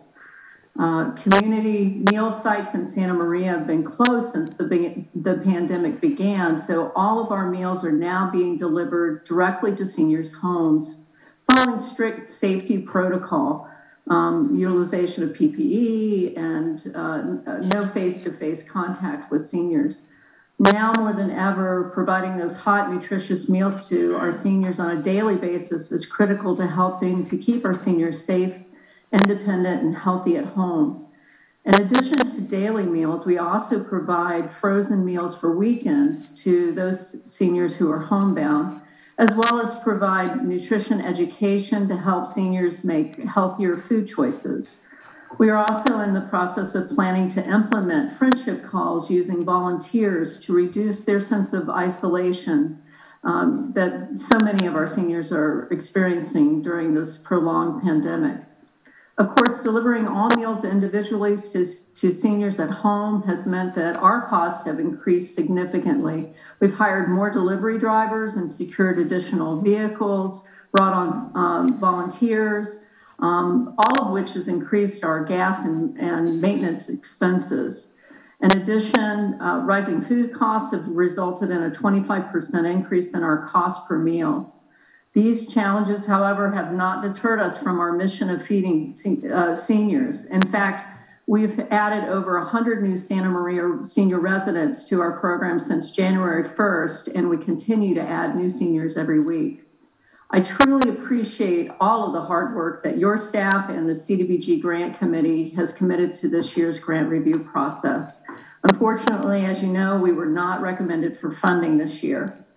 In the past, Communify has been able to absorb the increasing gap in funding that this program requires.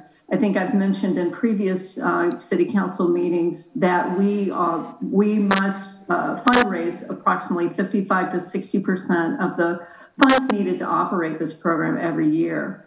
But moving into the future, we will no longer be able to do this. We face some very difficult decisions ahead. Now more than ever, we are asking for your support to ensure our seniors continue to receive hot, nutritious meals to maintain health and remain safe at home. Thank you so much for your consideration this evening. Thank you very much. Thank you very much. Mr. Weaver, followed by Kirsten Cahoon.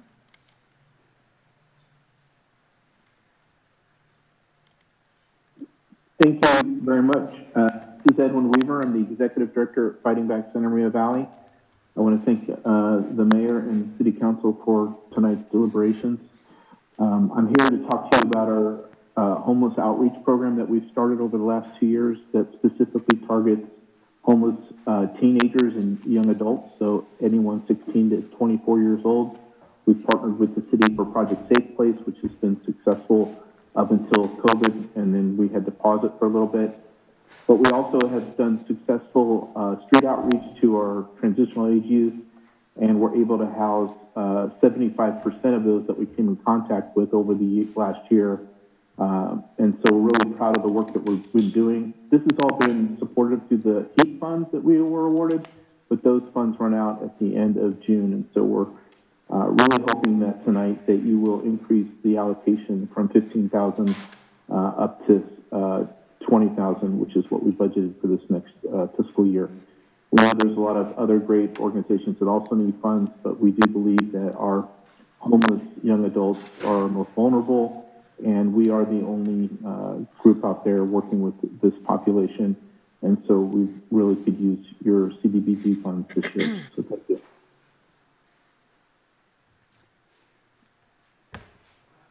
Okay, thank you, Mr. Weaver. Kirsten Calhoun, followed by Lauren Otterbach.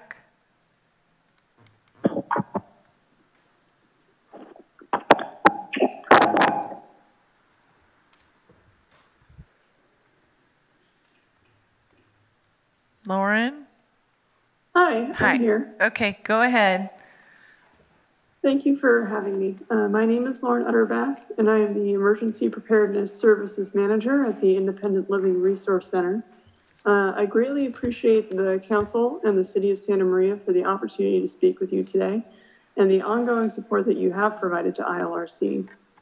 In our Santa Maria office, we have provided PPE to consumers, personalized disaster and emergency planning, nutrition services coordination, and I personally have provided 1,410 services to people with disabilities in Santa Maria since August of 2020. We have also provided all of the things that my program manager, Alexa Martin, has mentioned, such as assistive technology, which could be walkers or wheelchairs for those who are extremely low income who we serve. We provide advocacy, housing application assistance, employment assistance, COVID-19 related assistance, transportation, and in-language support. We have delivered 173 bags of PPE to Meals on Wheels Santa Maria clients and their volunteers. ILRC has provided Santa Maria residents with disabilities with assistance with COVID vaccine appointment scheduling, transportation to COVID vaccine appointments for people with wheelchairs and mobility disabilities so that they can arrive and leave their appointments safely when no one else could transport them. We have also provided transportation for COVID positive people with disabilities from the hospital to their home when no one else could drive them so that they would be able to return to their home safely. Some of the individuals I serve have asked me to share their success stories and comments about ILRC and the services that we've provided for them. One such anonymous consumer said, "I'd like to thank you very much for the PPE and backup battery the ILRC provided for me and my family. You and your awesome Disability Disaster Access and Resources program has provided me with much needed peace of mind during precarious times. For that, I'm very humbled and grateful. Thank you." Prior to contacting ILRC, I was genuinely concerned about what I would do if the power ever went out at my home. However, it wasn't until recently that it was announced that there were going to be scheduled rolling blackouts and that my concerns significantly escalated. I've been a CPAP user since 2010 after suffering viral congestive heart failure. My life literally relies upon its use while I sleep. I began researching options and priced various systems, but ultimately couldn't afford them or concluded they weren't feasible for my home. The backup battery, also a power inverter that ILRC provided me, allows me to power my CPAP. It can also charge important electronics that I would need during a disaster or emergency. I've incorporated my new backup battery into my family's disaster preparedness planning, and I feel confident we would persevere through most short-term events. U.S. Air Force with a service-connected disability and also medically retired law enforcement officer of more than 30 years. I live on a monthly fixed income, which makes large purchases difficult. The ILRC has restored a previously lost sense of security to my daily living. I'm genuinely humbled. Lauren's patience, compassion, and smooth facilitation through the entire process has been a godsend. I'm forever grateful and thankful. One of my other consumers is someone who spoke previously, Sean Kelly Thorne, who also received a backup battery from us for one of his electronic durable medical equipment needs. Thank you, Ms. Otterbach. Your time is up. We'll have to go on to another speaker. Thank you. Thank you. Kirsten Calhoun, we'll try you again, followed by Stephen DeLira.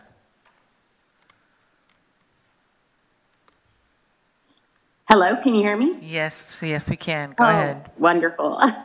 Hi, Madam Mayor, City Council. This is Kirsten Cahoon, Director of Homeless Services for the Good Samaritan Shelter.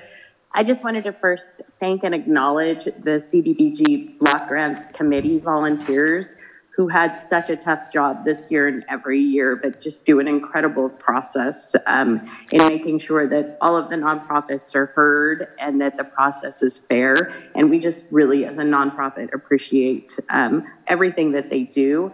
We also just want to thank the City Council and everyone involved for their continued support of Good Samaritan Shelter. We continue to serve the most vulnerable homeless in our community. We are amongst some incredible nonprofits asking for funding, and we know that we can't do the work that we do without our partner agencies that are listed, and we're asking for funding this evening. So we are extremely grateful to be a part of the team that helps the vulnerable in our community. And we are hoping that you accept the recommendations. Good Sam can't do the work that we do without the support from the city of Santa Maria. This past year has been very tough trying to keep the homeless safe with the pandemic and continuing all of our services, but Good Sam has not skipped a beat. We never closed our doors. We never stopped serving. We added programs and continued to serve the clients that needed us most. Even under strict public health guidelines and having to serve less clients, tonight there's over 100 clients in our Good Samaritan shelter on Morrison.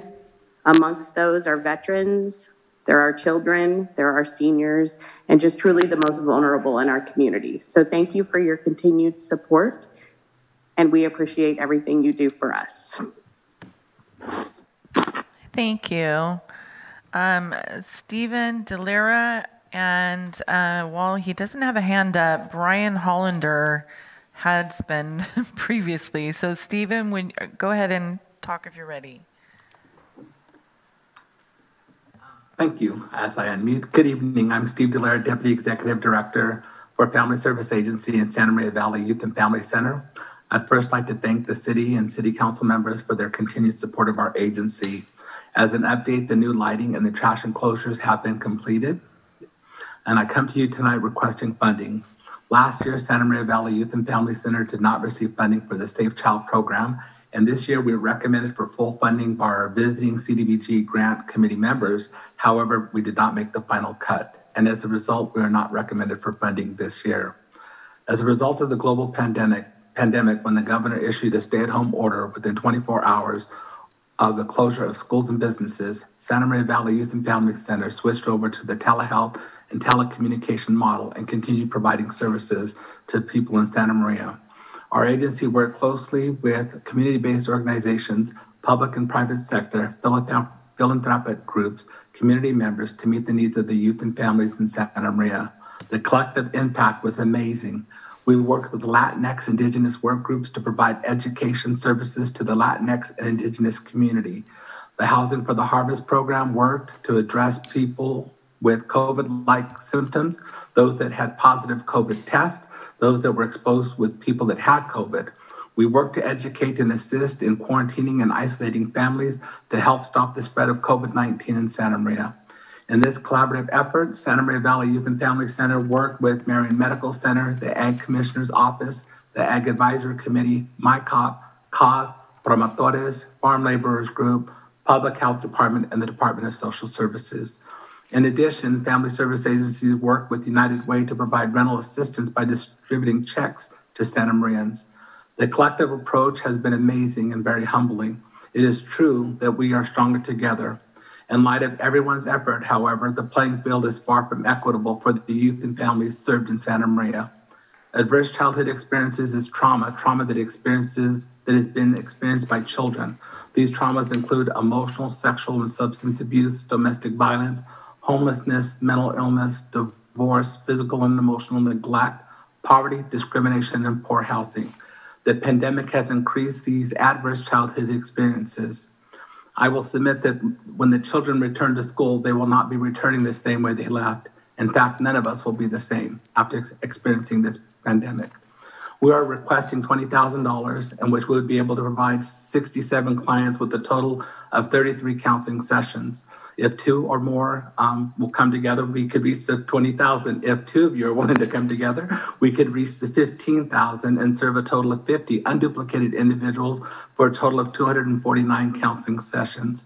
The state program provides trauma-informed crisis counseling that is culturally and linguistically appropriate. The program serves youth and families struggling with mental health issues, living in poverty and in at-risk homelessness. Now more than ever, the youth and families of Santa Maria need your support to help mitigate and or address the impact of the pandemic. We know there will be a demand for counseling as our children return to school and our residents return to work. Thank you for your consideration of our request. Thank you. Brian Hollander, followed by our final speaker, Nicole Janikowski.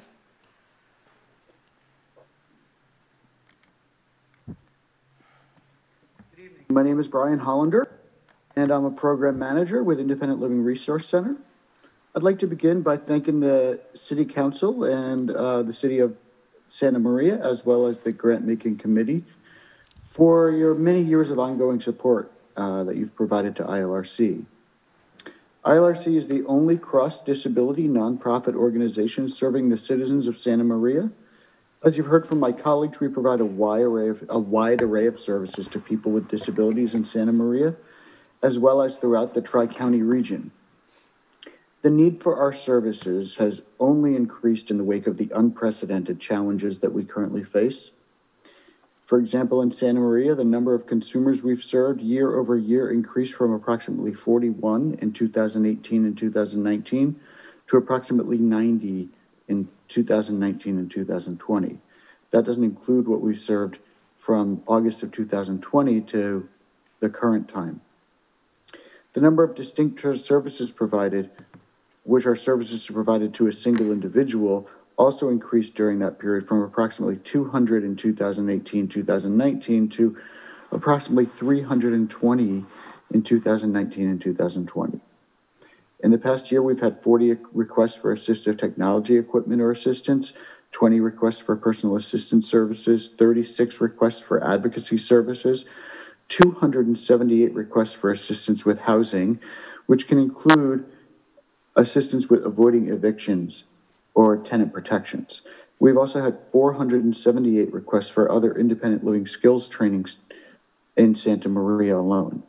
These are just a few of the areas of service requests that we've received and filled during this period, and the support we've received from you has allowed us to fulfill these requests by maintaining our 2 full-time staff members and our office in Santa Maria. We appreciate the chance to share with you some of the impact that we've had together on the Santa Maria community, as well as appreciating any funding consideration that we receive. I'd like to once again thank the council and the committee, and have a nice evening. Thank you. I don't see Ms. Janikowski's hand up any longer. Okay, there we go. Okay. Hello, thank you for having me. My name is Nicole Janikowski. I work for the Independent Living Resource Center. I'm the Independent Living Advocate. I want to take a few minutes to share about the services we provide and how much of an impact IRLC has made for the community. I will start off by sharing our core services we provide.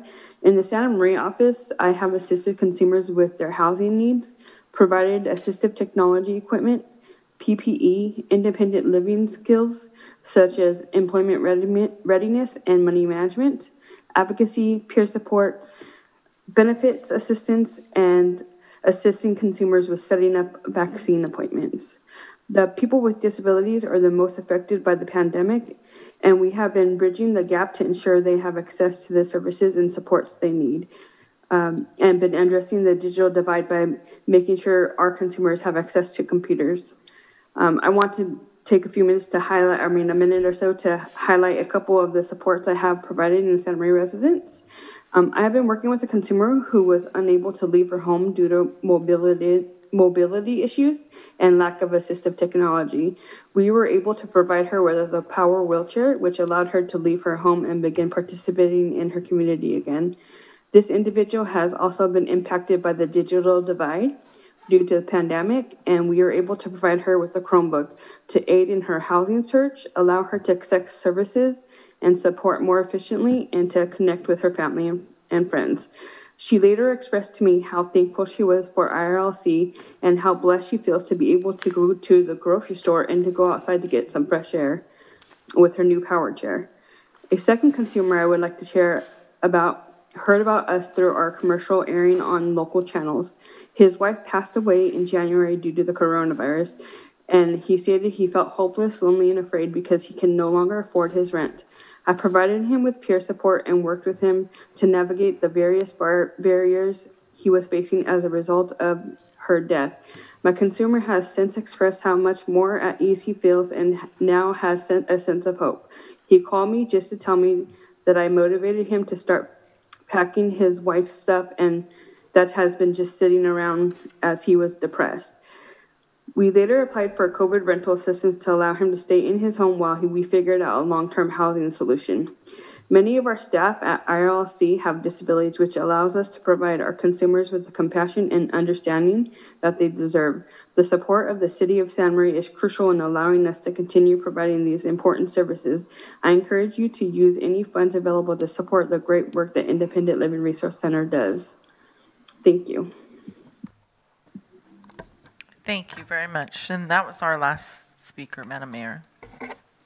Thank you. Madam Clerk, I'd like to close the public hearing and bring this back to the council for the consideration of staff's recommendation and determination of our allocation of $37,500. So let's begin with public service.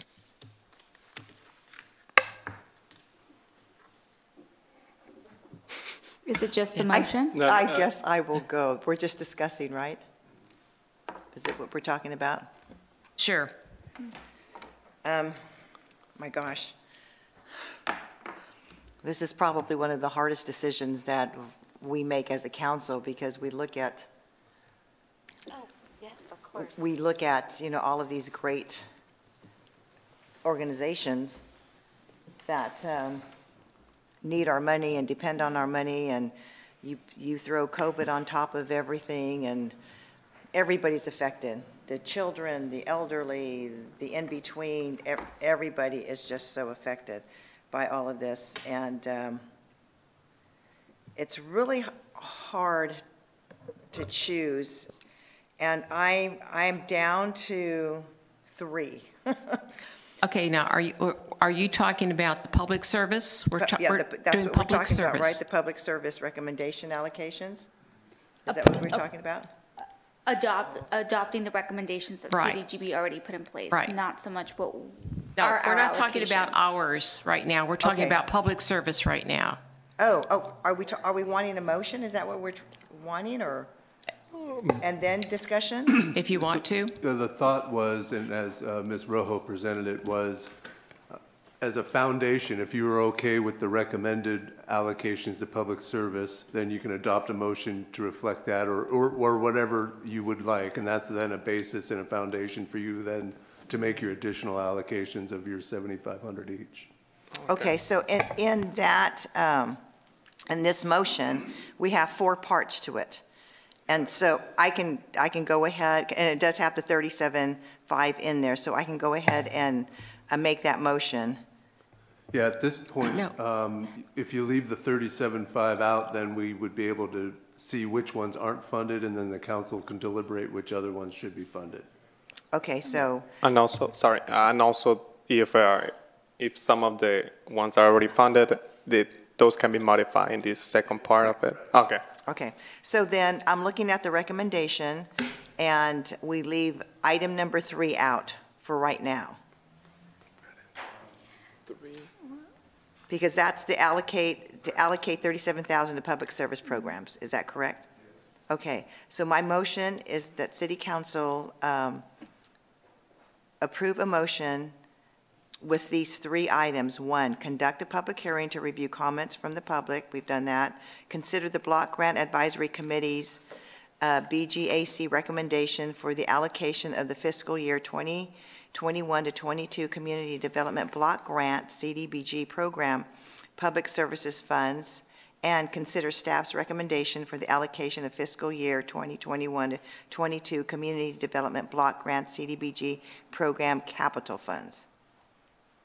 Well, we're talking about public service. Yeah. Right? Okay, leave out the capital, leave out the last one. Leave out the capital. Leave out number 4. And leave out the 37,000. Just to make it easy, Yeah. staff's recommendation of the public service portion. Yeah. Okay. And I second. I make that motion. Second. Second, okay. We have a motion and a second to take the recommendation of the public service of the CDBG Grants Committee. Any discussion? This doesn't prevent, by accepting this doesn't prevent someone from saying, I want to add to Correct. X. Right. Okay, all right, wanted to make sure that that was the case. We're not turning things around and switching around. We're just taking that. Okay, I get it. Okay, I'm with it. you got it. Okay. Further discussion? None? Madam Clerk, can you please call the roll? Councilmember Waterfield? Councilmember Escobedo? Aye. Councilmember Soto? Aye. Councilmember Cordero? Aye. Madam Mayor Patino? Aye. Okay, now we're going to take the capital projects. Madam Mayor, I'd like Yes. to make a motion to accept staff's recommendation or CDBG committee's recommendation on the capital projects. Second. Okay, I have a motion and a second to accept the recommendation from CDBG on the capital projects. Any further discussion? Hearing none. Madam Clerk, can you please call the roll? Councilmember Soto? Aye. Councilmember Waterfield? Councilmember Cordero? Aye. Councilmember Escobedo? Aye. Madam Mayor Patino? Aye. Now the fighting starts. Now. Well, Mr. Escobedo, congratulations. It's been a long time since a newcomer onto the city council hasn't tried to switch things around, right, Ms. Rojo? Okay. Now our allocations. So how do you want to do this? You've got $7,500. Okay, I'll I take started it. with my allocation of the item number 10, 15, or 16. Those are the three that I've, Which one? 10, 15, or 16. I would like to put my 7,500 with ILRC, which is Which grant 15. 15. 15. Mine, I would like to choose the 18.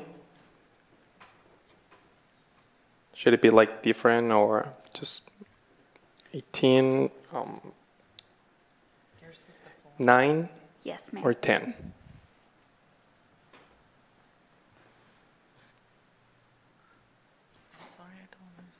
I don't know what you're trying to split up. Oh, no, it was like, You're trying to decide between them? yes. So, but if I have to choose, would I have to be choosing one? You choose one. Oh, okay, okay. But just to clarify, it needs to be, that grantee needs to receive a minimum of 15,000. Yeah. Correct. So in that case, after what I saw in the presentation, and I see that there's a big concern in regards housing, and I think it went from medium to high priority. So I would like to invite one of my fellow city council members to allocate the $7,500 and together found People's Self-Help Housing. That's number 18. 18. Yeah.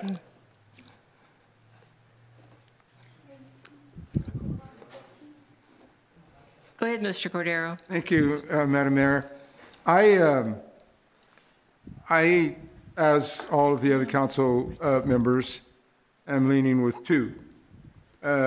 One, number 10, and the other is number 16. I was here, of course, as you were last year, and number 16, Steve didn't get funded at all, and then ended up getting some funds later on, and then there was extra funds came in, as I recall, and then he got funded for the Family Care Center. Last year, they were not recommended for public service funding, no. Yeah. So Yeah, it was capital. I'm strongly considering Communify and the senior nutrition program, and my reason is you just got to feed people.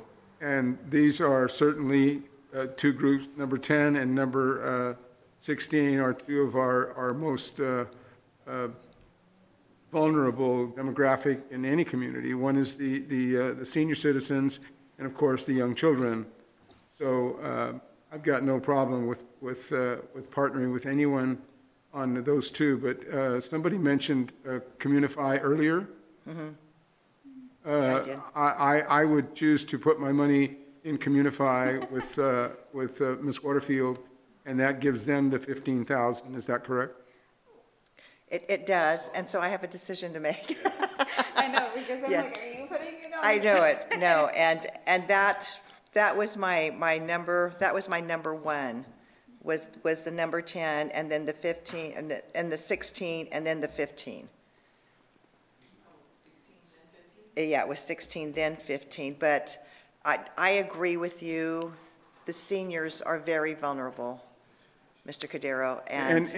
I'm familiar with this organization in that not only is it the food that they get, that visit that they get from the person may also be the only other human contact that they exchange, that they get, even if it's from the front yard to the distance. Absolutely. And to their front door. So it's more than just somebody laying some food there. And I want to say again that 2 years ago, I had a person that I knew, the husband has now passed on. I called Communify, then it was, of course, CDBG, CAC. yeah. CAC. Yeah, CAC. And I called them and I said, hey, I got a problem here with somebody that just got in touch with me and they're not getting any food. And the next day, this organization had food at their door. So I'm all about supporting them, and I wish we had more money. I guess it's time to give my Mayor Lavanino speech, and that is that this is one of the hardest things that we do, and there's always so many worthy organizations and just never enough money to go around. And you're all to be, you must go home and cry. It's hard because these all are great. And great they all agencies deserve really it. provide a great And service it's to so the hard to say you're going to eat and you're not. But I will allocate my 75 to Communify along with Ms. Waterfield and fund them. That would, Okay. if she does, if she commits. You got, what did you do? ILRC, Yes. Independent Living Resource Center. Number 15. Okay. Yeah, number 15 in. I need an additional 75. Okay, and I'm going to do number 13, Fighting Back Santa Maria Valley, because they have been taking youth out of the riverbed that are completely homeless. Is that 16? No, that's No. 13. 13. 13. Fighting Back? Fighting Back Fighting Santa Back. Maria Valley. 13. 13. And they already have 20,000. No, they don't. They have 15. Or 15, excuse me. Yeah. Okay. Carlos, what were you looking at? So my number one, it's 18. Okay. So, and you can't do 75 by itself. So I'm thinking that maybe, since we have two really good number 10 and number 15, would you consider doing number 15 with Ms. Soto? And I will do my Communify Senior Nutrition with Mr. Cordero.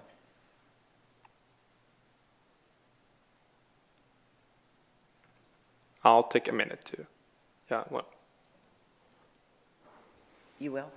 Yeah, no, I would like to. Take a minute to Yeah, take a minute decide, to, okay. yeah, have an inside conversation. Have an inside conversation. I do that all the time. He's processing this.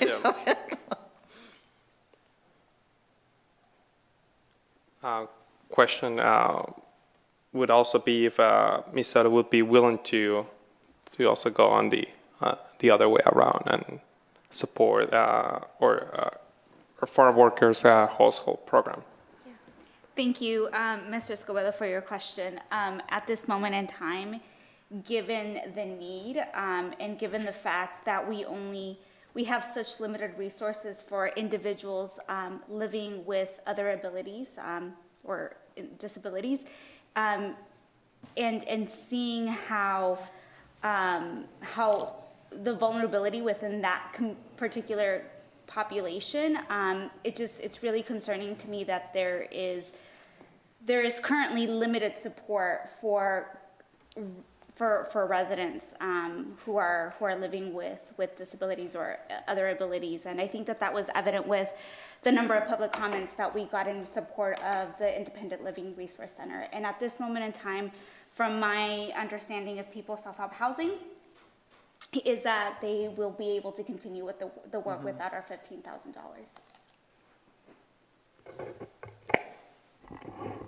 So that's, you know, I'm aware that everybody who is not receiving these funds will be able to keep going, right? That was one of the criteria? It is something that's taken into consideration. However, CDBG funding has never been meant to sustain an agency. It's been meant to augment an agency.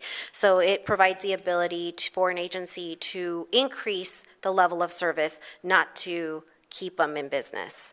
Does that make sense? So yes, it's taken into consideration, but at the same time, we also are advised by HUD to also not provide funding to an agency that is not going to be able to sustain themselves if CDBG funding isn't provided. So there's a little bit that's taken into consideration. So they're all going to be able to keep providing this service? They'll all be able to provide the service. At what level, I'm not sure, because obviously these dollars augment the amount of service that they're able to provide. Okay. Let me offer you this. If you're, you know, if you would like to do the Communify, the senior nutrition with Mr. Cordero, that would be fine, and then I could do the other part with Ms. Soto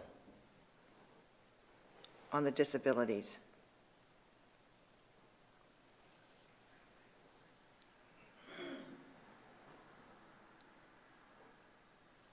Or you could add to one that's already getting funded. And actually, I would like to see the chapter where it says the person how much goes to the different. Yeah, that one.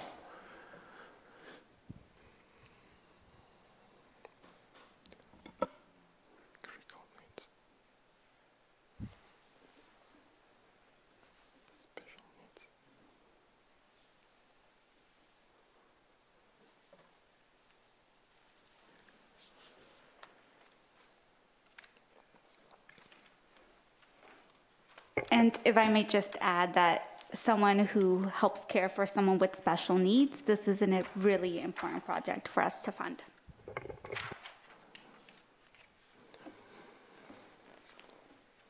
Okay. So one of the things I see in the chapter, and kind of like I think that's there's these priorities, and I think that we are designating a good amount of the critical need portion of it, and we get a little bit of homeless and elderly. There's this it's pretty similar.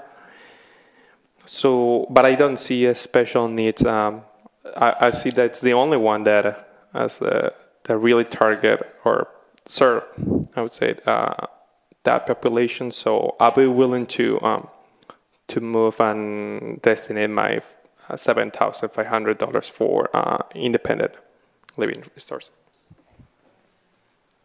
He's putting his $7,500 with ILRC, which is number 15.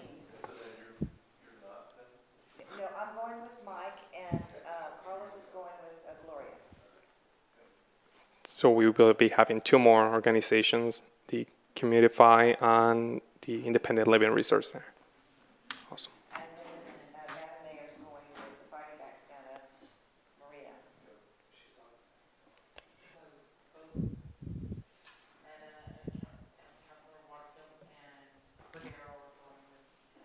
Communify. Communify.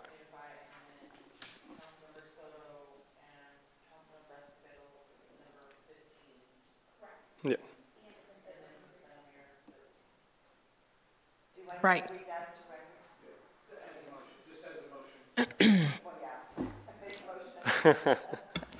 Okay. If it pleases the council, I'd like to make a motion for the allocation of the $37,500. Madam Mayor is going to add her $7,500 to Fighting Back Santa Maria Valley, the Homeless Traditional Youth Services, number 13. Council members Cordero and Waterfield will pull their money together and support CommuFine Senior Nutrition, item number 10. And council members Soto and Escobedo will pull their money together for item number 15, Independent Living Resource Center, Services and Outreach to the Individuals with Disability.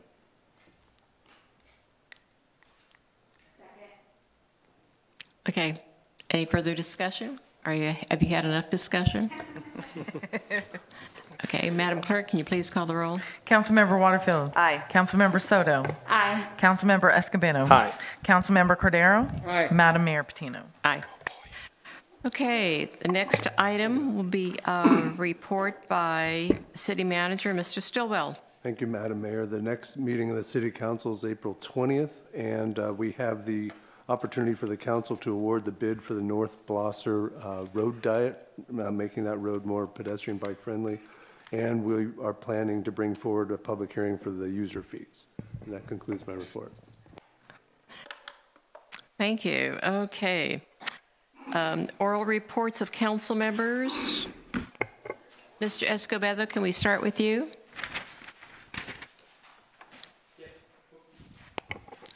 Yes, thank you, Madam Mayor. I would like to share that last April the 2nd, I attended the grand opening of the Aquis-Tepeche Park. And really nice. It was a great ceremony, and the facilities are really cool. I actually brought one of my nieces with me. They were excited about it. They live pretty close by, so when I told them that was going on, they were really excited. They went crazy. Actually, I have to, when I came back, she didn't want to. She was like, Carlos, like, say a little bit. So, okay, I'll stay. And so, and also last, it was April 1st, I was invited to the Migrant Academy Virtual Presentation Day. It's a group of different students from the Santa Maria School District, high school students. And they invite me to be one of the guest speakers and talk a little bit about who I am and where I come from and what we do here at the city council meetings. Good questions, and it was a really good experience. So thank you for the invitation, and that's all I have. Thank you. Thank you, Ms. Waterfield. Madam Mayor, I do not have any comments up from my weekly reports, but I did get an email from Sister Janet. She wants to send her greetings and prayers and loving support to everybody here. Thank you, Sister Janet. Thank you. Ms. Soto. Thank you, Madam Mayor. On March 17th, I attended the airport district meeting. On March 19th, I attended a planning meeting for the April elected leaders forum on homelessness for the county of Santa Barbara. On March 26th, I met with a group of mobile car wash business owners. On March 31st, I met with a group at the Public Defender's Office that is focused on racial justice, and so they have like a racial justice committee for the Santa Barbara County Public Defender's Office. And on April 1st, I attended Migrant Education's annual academy, which was a virtual presentation day, which I believe Mr. Escobedo was also a part of, and that concludes my report. Thank you. Mr. Cordero. Thank you, Madam Mayor. On the 18th of last month, I had a board meeting associated with United Way, and we're now having meetings every Monday, getting ready for the Queen contest. On the 31st, I attended a Zoom meeting for sustainable energy for the Central Coast. And that was interesting, to say the least. It's an association with the power group that we signed up with here. Was that last year or year before that? On the 29th, I was at the police department for some promotional swear-ins, and it was kind of nice to know that we were kind of getting back into the groove of things. And it was a pleasure to see a couple of people get promoted. One, Phil Dix, promoted to sergeant there. I had a little bit to do with his hiring, and he's a great asset to the department and doing quite well. And then yesterday, I attended the pinwheel planting thing with you, and that has great meaning for me because, as I said earlier, my wife and I have been affiliated with the North County Rape Crisis Center for well over 30 years, and it was great. And once again, I had that feeling that we're getting back into things, and the North County Rape Crisis and Child Protection Center was certainly out there to let us know more about their needs and their accomplishments. That would be it for me, Madam Mayor. Thank you. March 17th, I'm going to say attended the State Council on Developmental Disabilities statewide self-advocacy chats. On the 18th, I did the county legislative briefing. On March 24th, I did the California Cities Homelessness Roundtable webinar and did the California Cities Mayors and Council Members Roundtable discussion and Marion Regional Medical Center Healthcare Roundtable with Sue Anderson and Chuck Merrill. On the 25th, I did the American Rescue Plan, which is focused on homelessness, eviction, and poverty webinar. Was a panelist on the Future Business Leaders of America and how to be a community leader forum. On March 31st, did the California Channel Counties Division meeting with our Congressman Carbajal. On April 1st, did the Riverside County Anti-Human Trafficking Task Force Steering Committee meeting, and also exploring new housing laws and ordinances webinar, and did the Santa Barbara County Legislative briefing, met with 3 gentlemen from the mobile car wash. And on April 2nd, did the grand opening of Apache Park, which was absolutely phenomenal. We saved $700,000 by doing that park in-house, and I think we should do it in-house all the time. We have such great talent. Roy Teniente, Rick Garcia, Jose Paz, and Scott Christian. I just can't say enough about the park. And yesterday did the pinwheel planting for the child abuse awareness. And this morning did the Ben Hayes show. Any other comments from the dais? You know, if anybody deserves their own park in town to have it named after them, it would certainly be Bobby Aquistapache. He was a great guy, and I neglected to mention that. I was there for that too. Yeah, he very active in the community, and he was a Rotarian with me. But Elks Rodeo Parade, Junior Grand Marshal in 1961, and just very active and giving back to his community all the time. And his wife and family and grandchildren were there to pull back the curtain on the memorial rock for him. So it was very nice, very nicely done. Yes, he was. I was assigned various responsibilities with the parade over the many years. And there were times when we had to get together, and he would be riding with me, and people would stop us, and they would ask him questions about the rodeo. Uh-huh. And I almost wanted to say this the other day at the park, but he was so informed that he had the answers for these people. They just needed some support, and he was so informed, and it was real calm and easy for him. He just, yeah, you just go over there and do this and look in drawer number 4 and your answer's right there. And he was just a really a pleasure to work with and deal with. I certainly learned a lot from him on how the inner workings of the parade take place. He had a great sense of humor, and whoever you were with him at any time, there was also humor included in that. Well, I want to thank you, ladies and gentlemen. Thank you at the dais. We got through a very difficult decision-making night, but it was great. This meeting is adjourned.